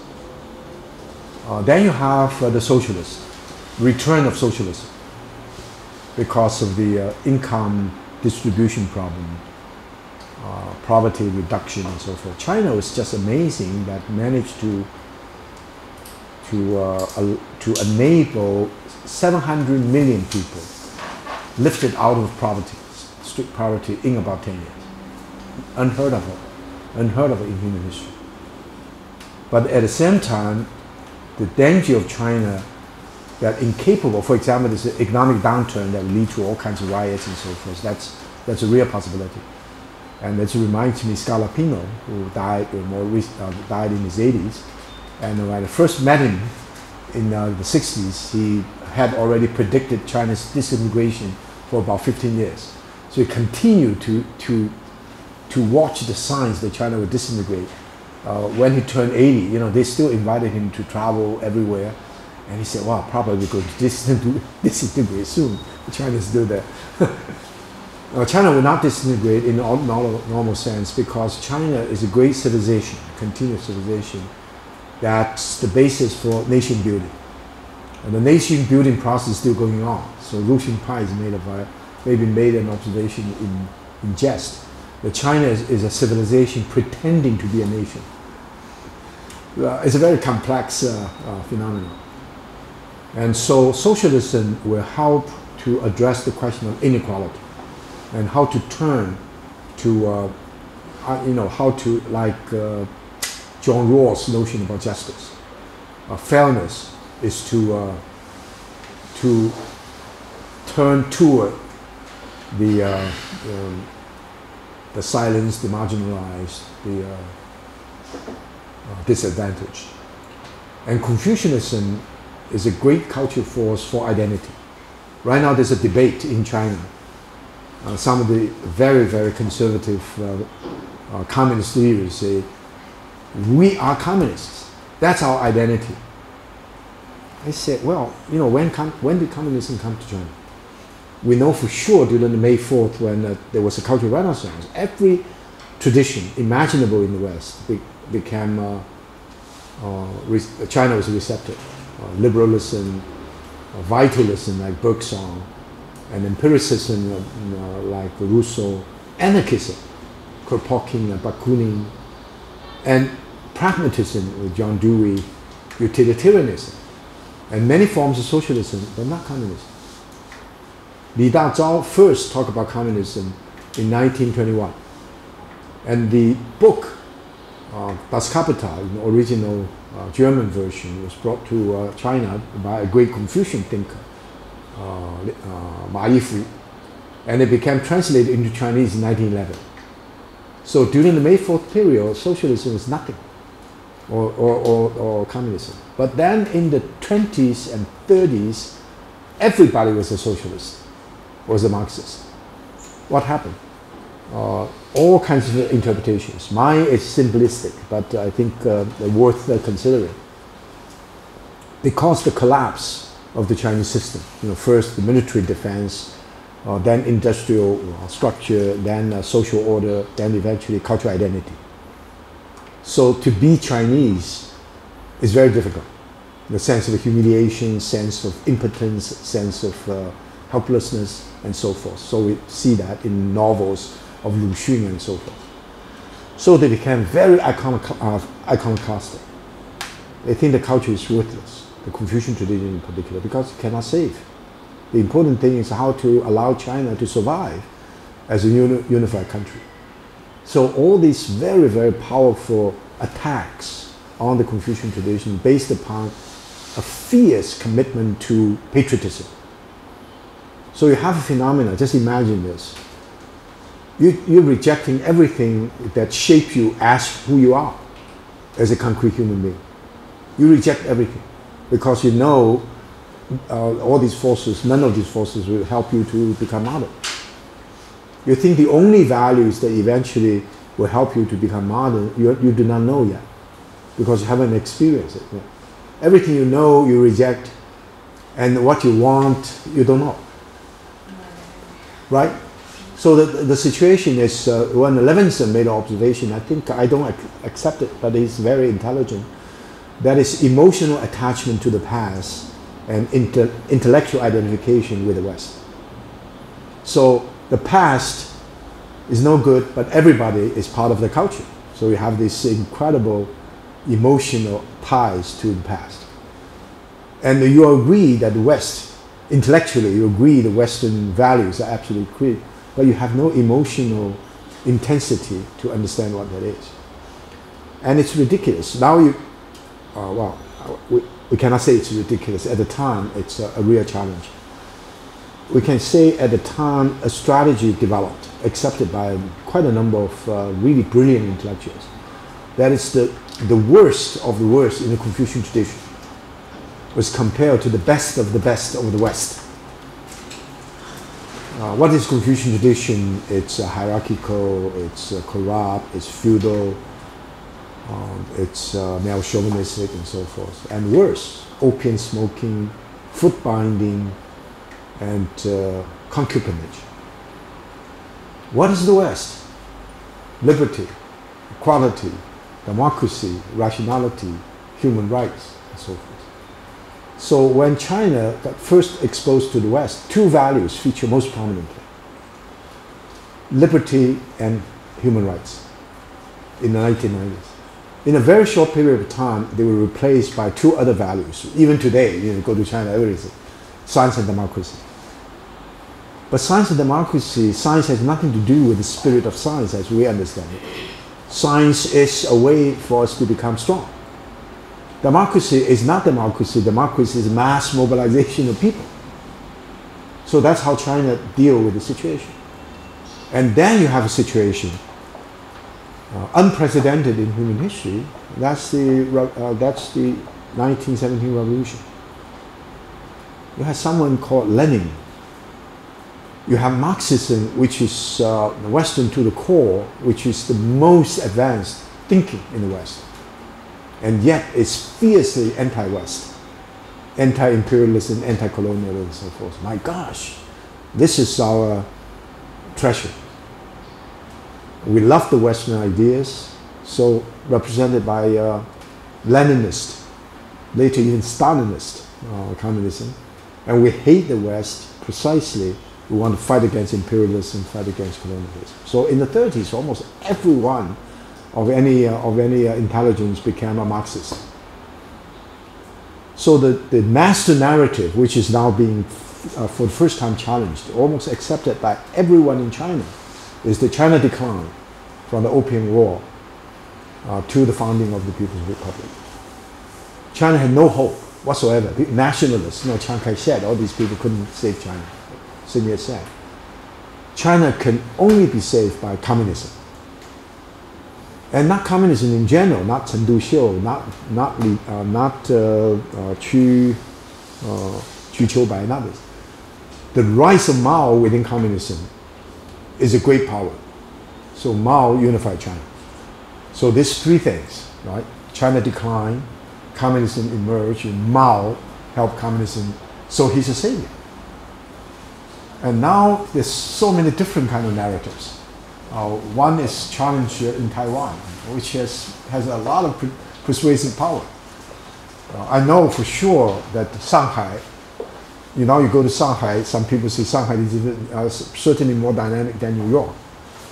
You go to Shanghai for 1949 until 1994, long period, Shanghai didn't change, just old.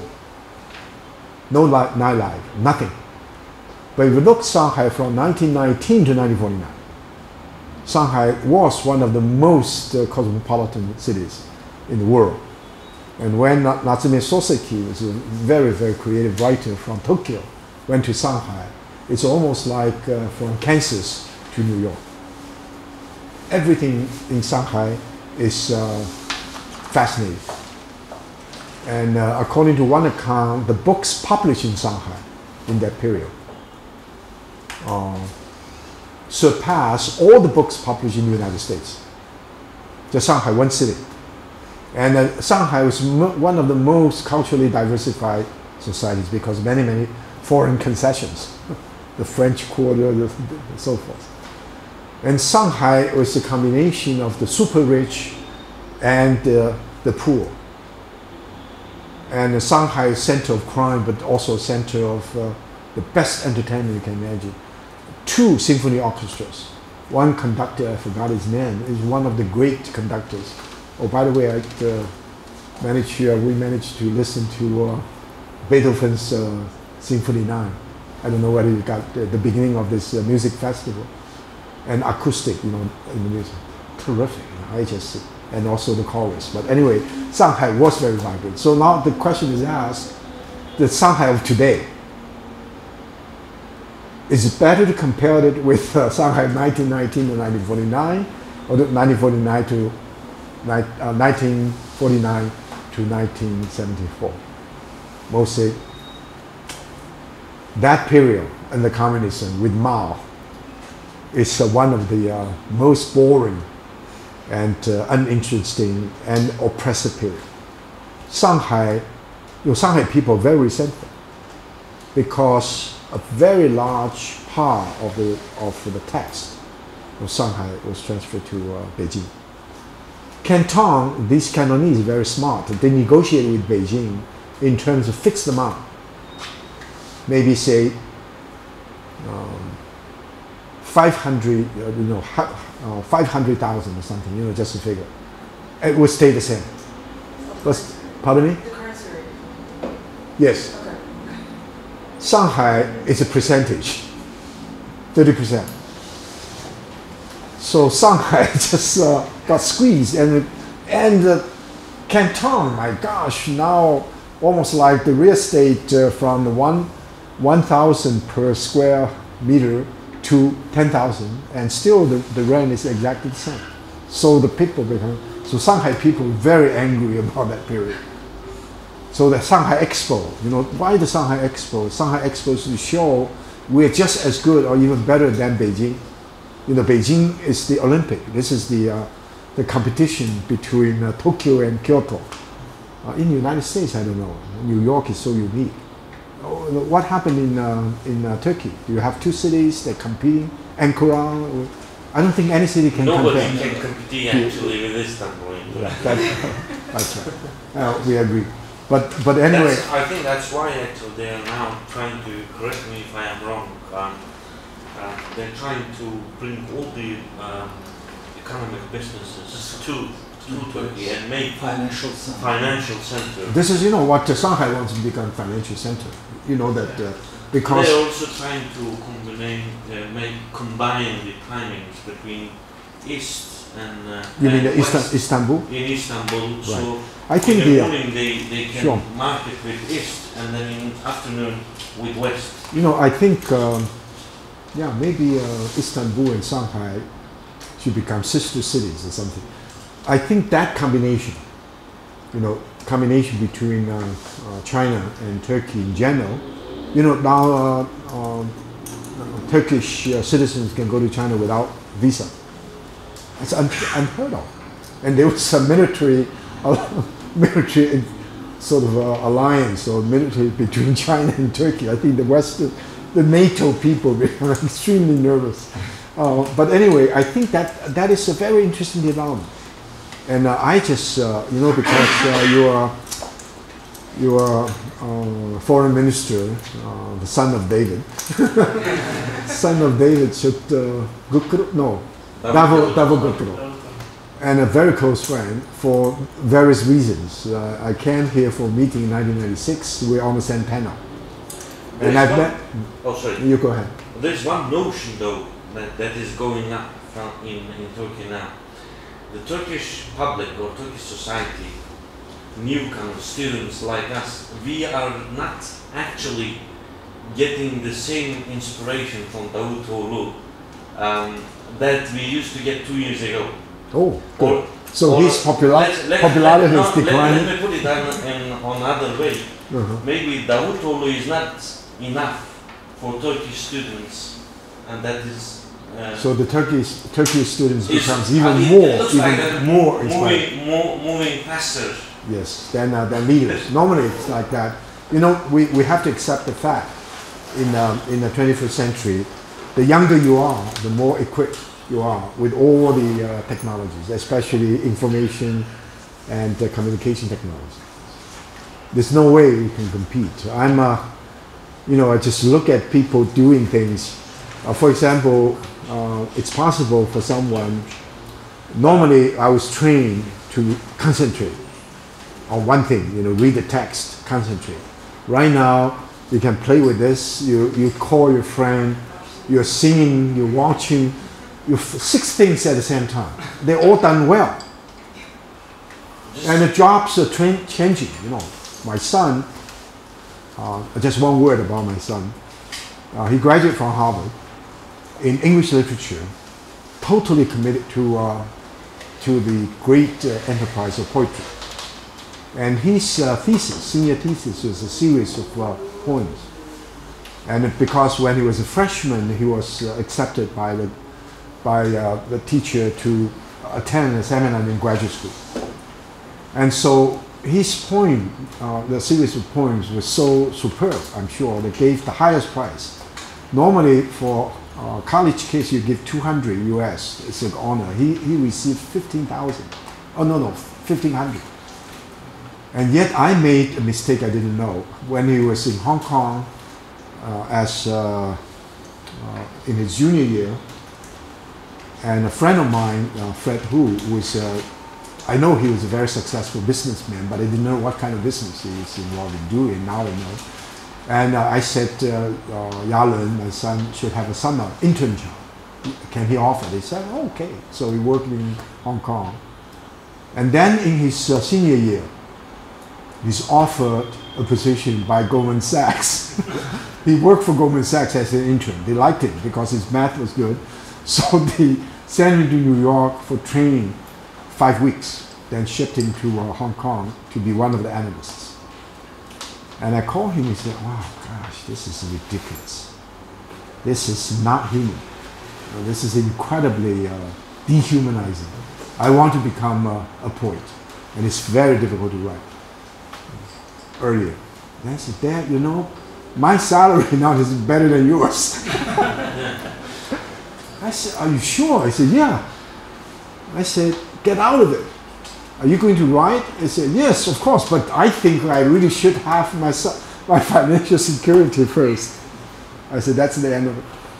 And he now left Goldman Sachs. I said, great. But he joined another company which is even more so he would never become a poet. But he can still write. So sometimes he would write a column at Boston Globe. So, everybody says, no, he has a column, has an article published in Boston Globe. I look at it. It's not in commentary, it's not serious, it's about cuisine in Hong Kong. And now I think as a humanist, I consider this a major loss. And a daughter of mine actually is the most talented. She decided to go to China and stay with the family, doesn't speak a word of English. So she learned Chinese that way, and she can read, she can write, she can even compose little stories after 2 or 3 years. And yet she's not interested in doing anything, anything so-called significant from the marketplace. So he said he wants to do all kinds of things, you know, to get almost like Australians. You know, the idea of Australian mentality, you try to earn some money. Once you have enough money, you travel around the world. And when you know, spend all the money, you go back to Australia and try to work for a year and get the money, and then you travel again. Her mentality is like that. Her Chinese is very good. I asked her, she went to Oberlin, I said, please continue with the Chinese. She said, well, Chinese is not that difficult. I'm interested in Arabic now. One little note. Yes. Istanbul and Shanghai, they are already sister cities. Oh, really? Yeah. In Oh. 1989. When? In 1989. That early? That early, yeah. Wow, that's So why. they have that vision. Of course. They have that So they were prophetic. I'm totally behind. So when the son of David was in Shanghai, there was the celebration of the Turkish National Day. And he sent note, asked me to be there. I suddenly realized only I and my wife were two non-Turkish people. I said, maybe there's some problem with us. You know, why only two of us got invited? And they said the host would like to talk to you. And yet he offered a ride back from Shanghai to Beijing in his private jet. So my wife said, wow, what an honor. But we had too many pieces of luggage, so let's ask our friend to send them by mail or by train. When I went to the airport, you know the private jet? It's a 747 because they rented a huge airplane from the Turkish airline. So 300 business people, 100 journalists, diplomats, want to fly to Shanghai for coming. That's the first time I met you, right? In Shanghai. Actually, I didn't meet you there. Oh, you didn't meet me there? Yes. How I meet Mr. Davutoğlu, but didn't meet other people. Anyway, so we regretted we didn't bring our suitcase with us. And then in Beijing, he said, I'm going to have only one meeting. Very important strategic meeting with the people in the Shanghai, it's called the Shanghai International Relations College. It's a major think tank for the government. Would you join us? Is it as part of the delegation? I said, yeah. So when I arrived, of course they knew a little bit about my work, so you have a group of Chinese on this side, you have a group of Turkish on this side. My name was there. I said, no, you didn't invite me though. They said, yeah, but we got to know that you'll be coming. But I'm not coming.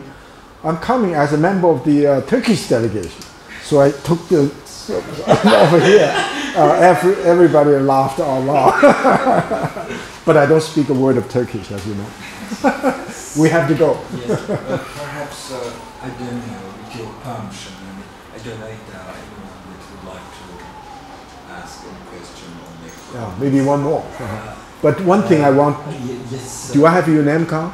Yes, I will give you. But if I may have just 2 minutes. Okay. not more than that. Yeah. We watch With the your time. permission. Yes, indeed.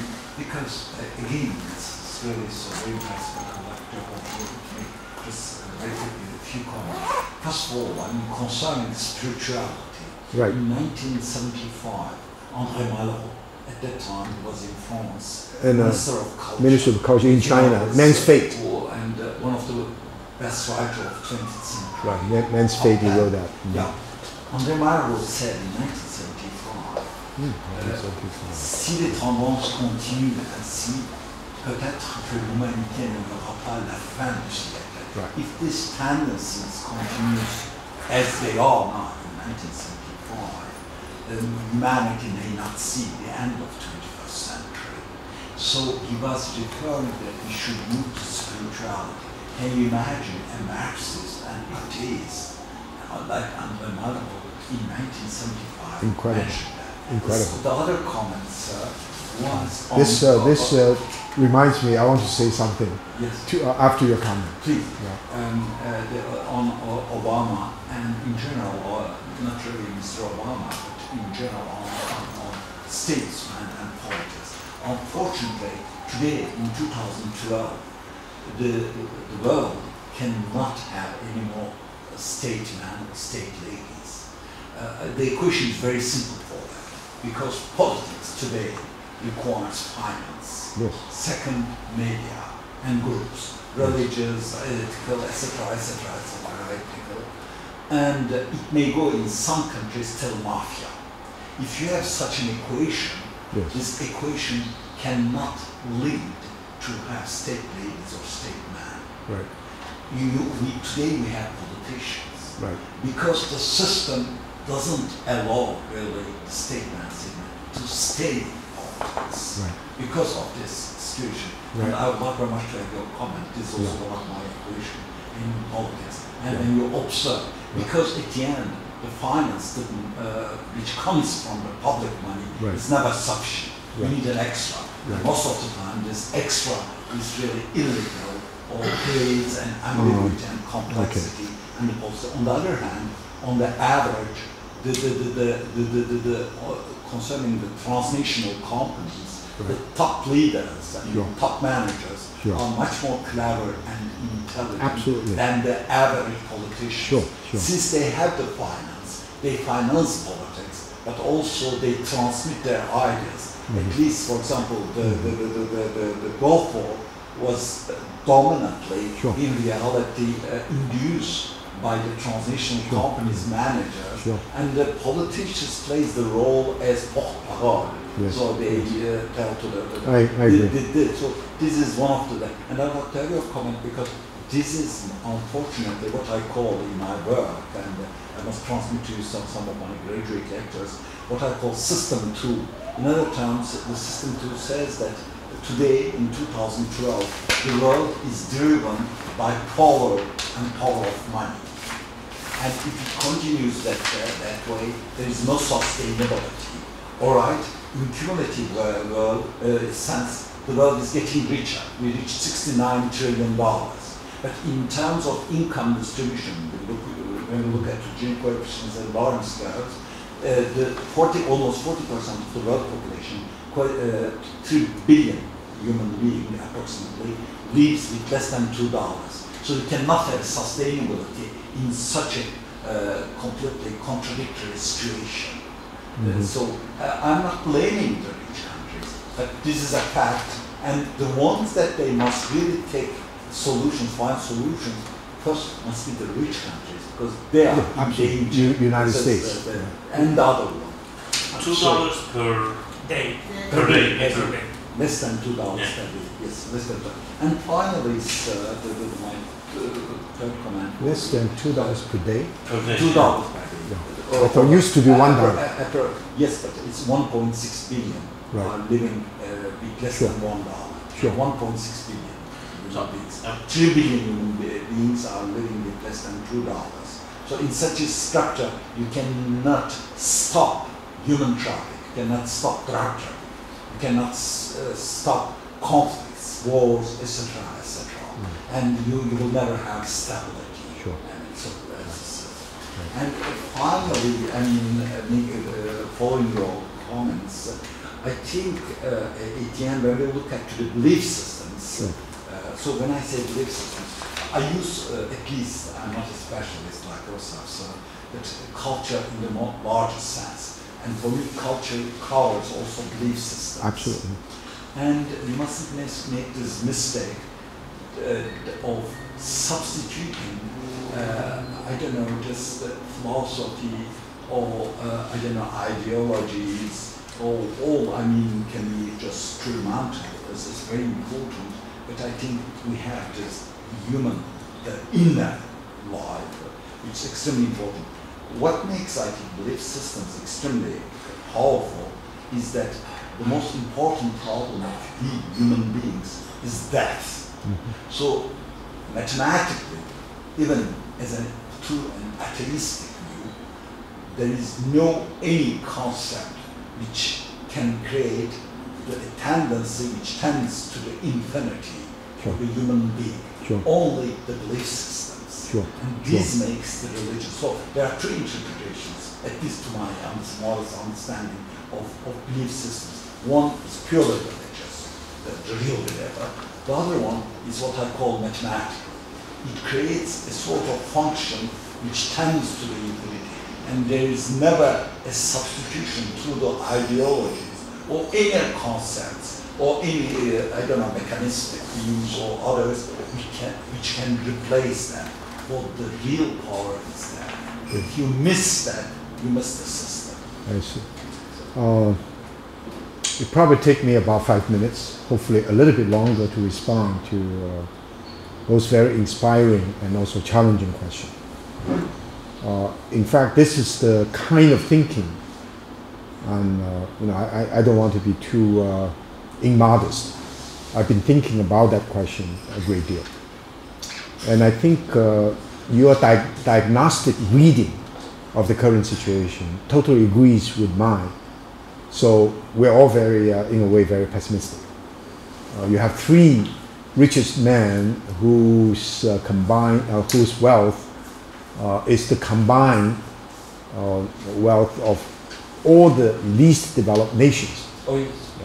Yeah. And so this is an economic field, and then you're absolutely right that finance in an area is beyond, multinational corporations, and with now the kind of technology, instant transfer, dividends and so forth. So you have people like Soros and others, they can challenge, they can destabilize England, or not to mention Hong Kong and other places.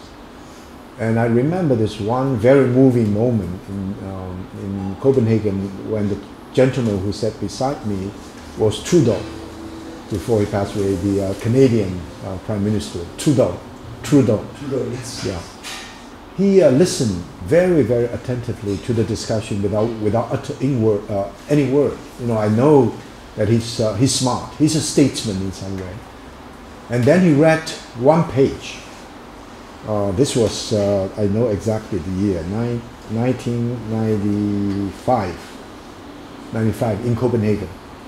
That one page is precisely the question that you raised, that states are no longer capable of regulating this incredibly greedy, irrational, and powerful economic instrument.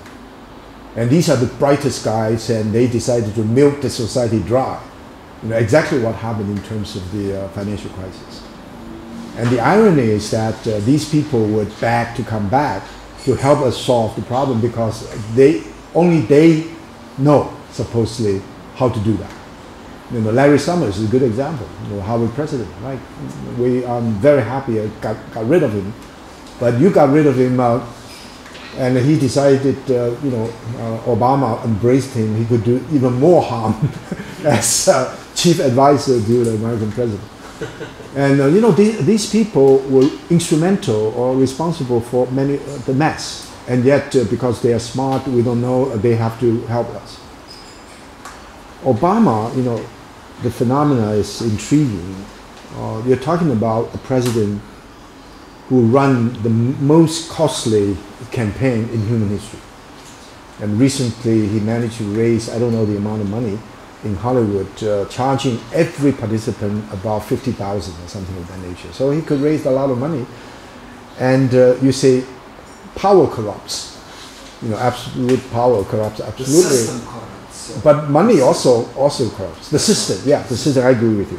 However, I also believe this is the pessimistic side. So there are three scenarios. One is that the human beings are confronted with two kinds of destruction. One is the instant death. That's the nuclear. We all know that.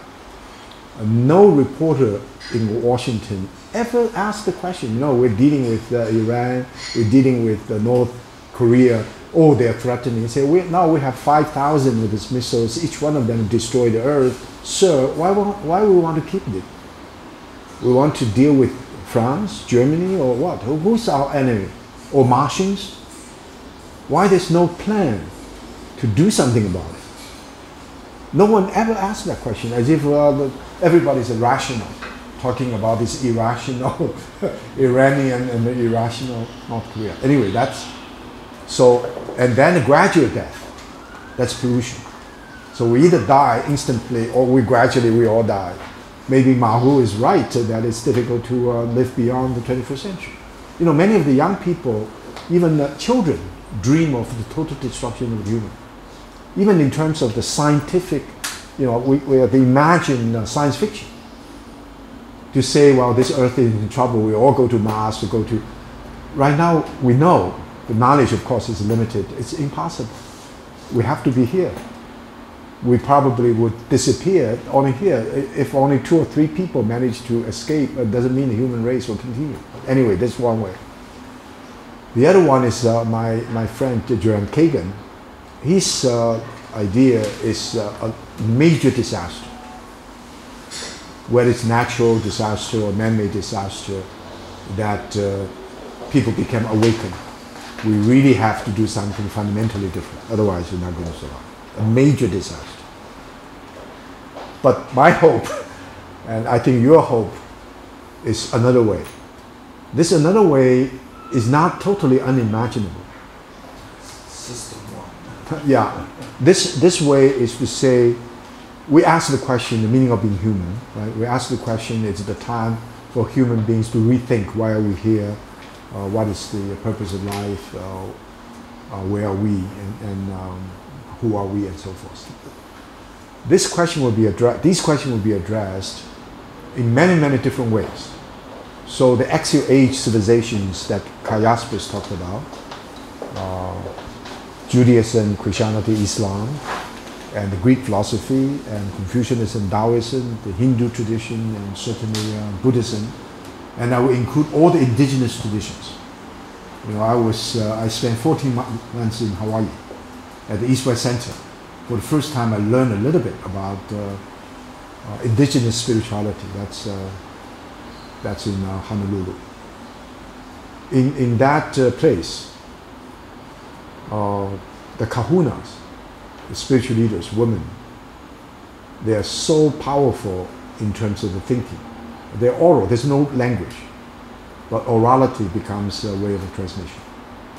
So not only these great axial age civilizations, but all the indigenous traditions may help people to have a different way of thinking. In America now, many people become vegetarians, and quite a number of people, including my youngest daughter, is not at all motivated by material goods to do anything.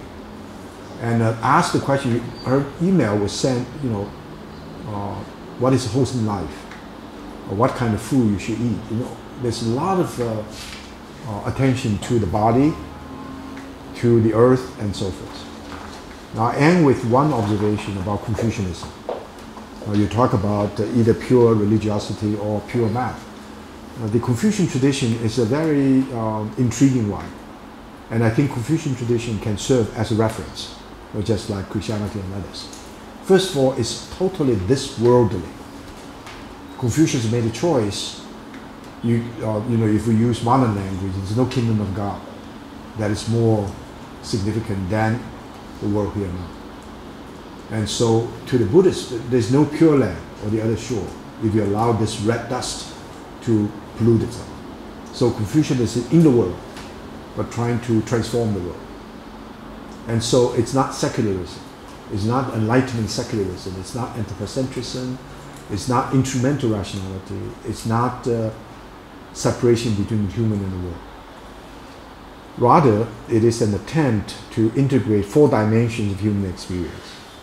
One is the self, body, mind, soul, and spirit. The second one is our community. The third one is nature, and then you have heaven. Heaven is like God or Allah.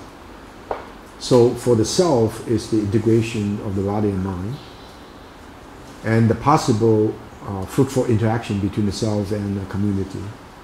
And of course, harmonious and sustainable relationship between human species and nature, and mutuality or mutual responsiveness between the human heart and mind and the way of heaven.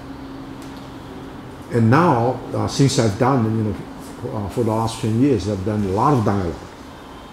And one experience of dialogue with the Christians, 13, and out of the 13 representing Confucians, 7 of them are Christians. So you have Confucian-Christian dialogue, which is at the same time a Christian-Christian dialogue. I didn't understand it, but I was happy. If it happened between a Christian and Islamic dialogue, you have a serious problem. They are traitors, they are underground. But anyway, so then the question is, what's the compatibility? And there's a group of theologians in Boston. They now call themselves Boston Confucians. They're all theologians. So the imagined possibility of a Confucian Christian and a non-Confucian Christian. A Confucian Christian is precisely my definition of a public intellectual. A Confucian Christian has to be politically concerned, socially engaged, and culturally sensitive. But you can be a Christian without any involvement in politics, faith, or engage yourself in society in the monastery. Or you ignore culture. Some Chinese Christians say he's a cultural Christian, which means he's not a Christian. Is it possible for a Muslim to be Confucian? And this is exactly what happened in the 17th century. All the Muslim thinkers, we've been studying a lot now, they all call themselves Confucian Muslims, which means they are scholarly Muslims. Is it possible for someone to be a Jewish Confucian? In fact, my graduate student, Galia Petchimea, her dissertation is on it. So one of her students recently wrote a paper, can I be a Confucian Israeli? So Confucian, the term becomes an adjective, almost becomes Socratic, or Platonic. But anyway, the question of a Confucian Buddhist. And in fact, what happened in recent years is Buddhism deals with life as well as death. Buddhism is what they call human Buddhism, not Buddhism that waits for the nirvana in the future. And eventually Buddhism that is going to transform this world into a pure land. All the major Buddhist sects in Taiwan are like that. So Confucianism, because I emphasize the spiritual side of the Confucian tradition, it's not secular humanism. I was given a lifelong award by American Humanist Society. Amartya Sen was one of them, Ed Wilson. These are great secular humanists. And by giving the award, my first statement is that Confucianism is not a form of secular humanism. Wow, 800 people there. I thought 400 of them were ready to leave. But they stayed. They really stayed. So I said, the kind of new humanism that emerges has to be spiritually grounded. God, Allah, all these great traditions will be major contributions to a human survival and flourishing. I have a few heroes. I'm not alone here. And if you're interested, you can consult their work. One is, of course, people like Martin Buber and so forth. I mean, people still alive and working. One is Hussein Nasr. Hussein Nasr. And one disagreement between us is that he hates the West, he hates modernity, he hates modernization, he cannot stand secularism. I love them all in a different sense. So I think he's a little bit too, well, I'm not going to criticize him, he's one of my best friends. The other one is Robert Bellah. His new book on human evolution from the Paleolithic to the Axial Age civilizations. Habermas considered that as the most important book after Weber. And Max Weber. Oh. And Charles Taylor also praised that book, and Hans Jonas. The other one is Charles Taylor. Charles Taylor's meditation on the question of secularization, the secular age. Read that book.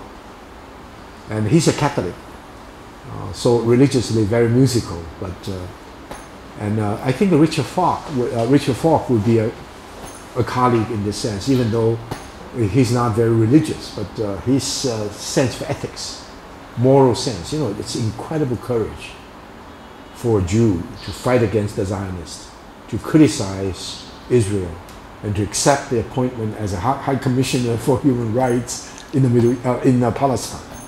Incredible. We've been friends for 20 years and so on. So there are a number of people like that. And so if you imagine, in 1923, a Confucian thinker by the name of Liang Suming made an observation. He said there are three different orientations, spiritual orientations in the world. One is the West, which is aggressive, creative, expansionist. One is Buddhist. One is Buddhist or Hindu. That is self-reflexive, tranquility, and try to move beyond any kind of materialism. And then the Chinese way. China now will have to learn from the West, otherwise China will not be able to survive. However, as we progressed, the West will discover the Indian way has a very, very powerful reference. If you don't go the Indian way, you're not going to survive. So the change will have to occur in advanced economies, United States in particular.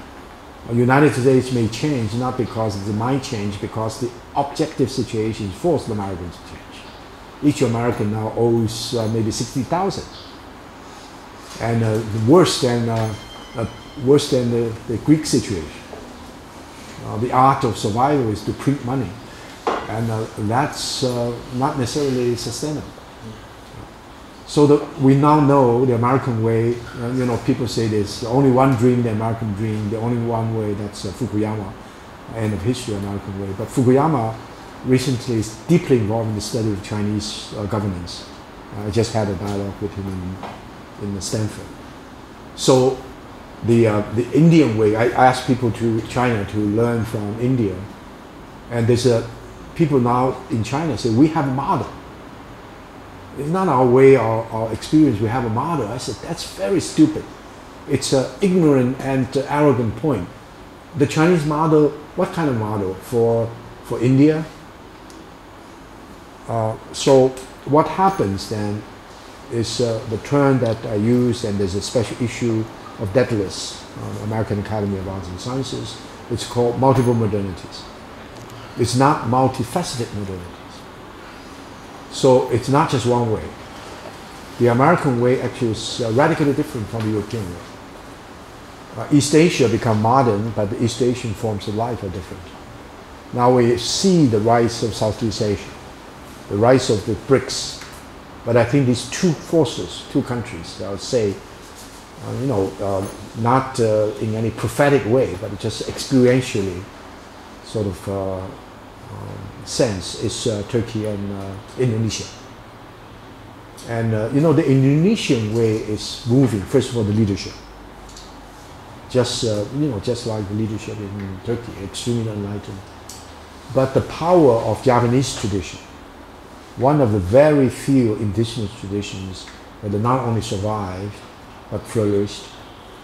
And the other one is Shinto. And another thing is we have to be aware of the incredible potential of Africa. Africa now is in major trouble, but if you talk about biodiversity, cultural diversity, linguistic diversity, ethnic diversity. Africa, after all, is the birth of the human race, the African mother.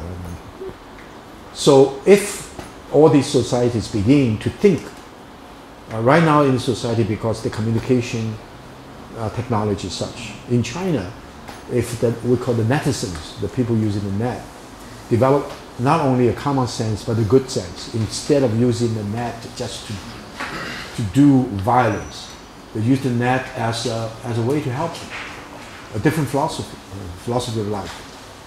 The spirit of, the final word is the most important term in the Confucian tradition is the word 人, which is translated as love, benevolence, or simply humanity.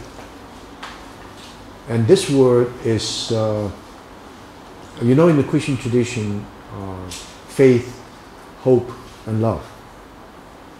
And in the final analysis, it's love, not hope. Rather, if hope without love, hope is empty prophecy.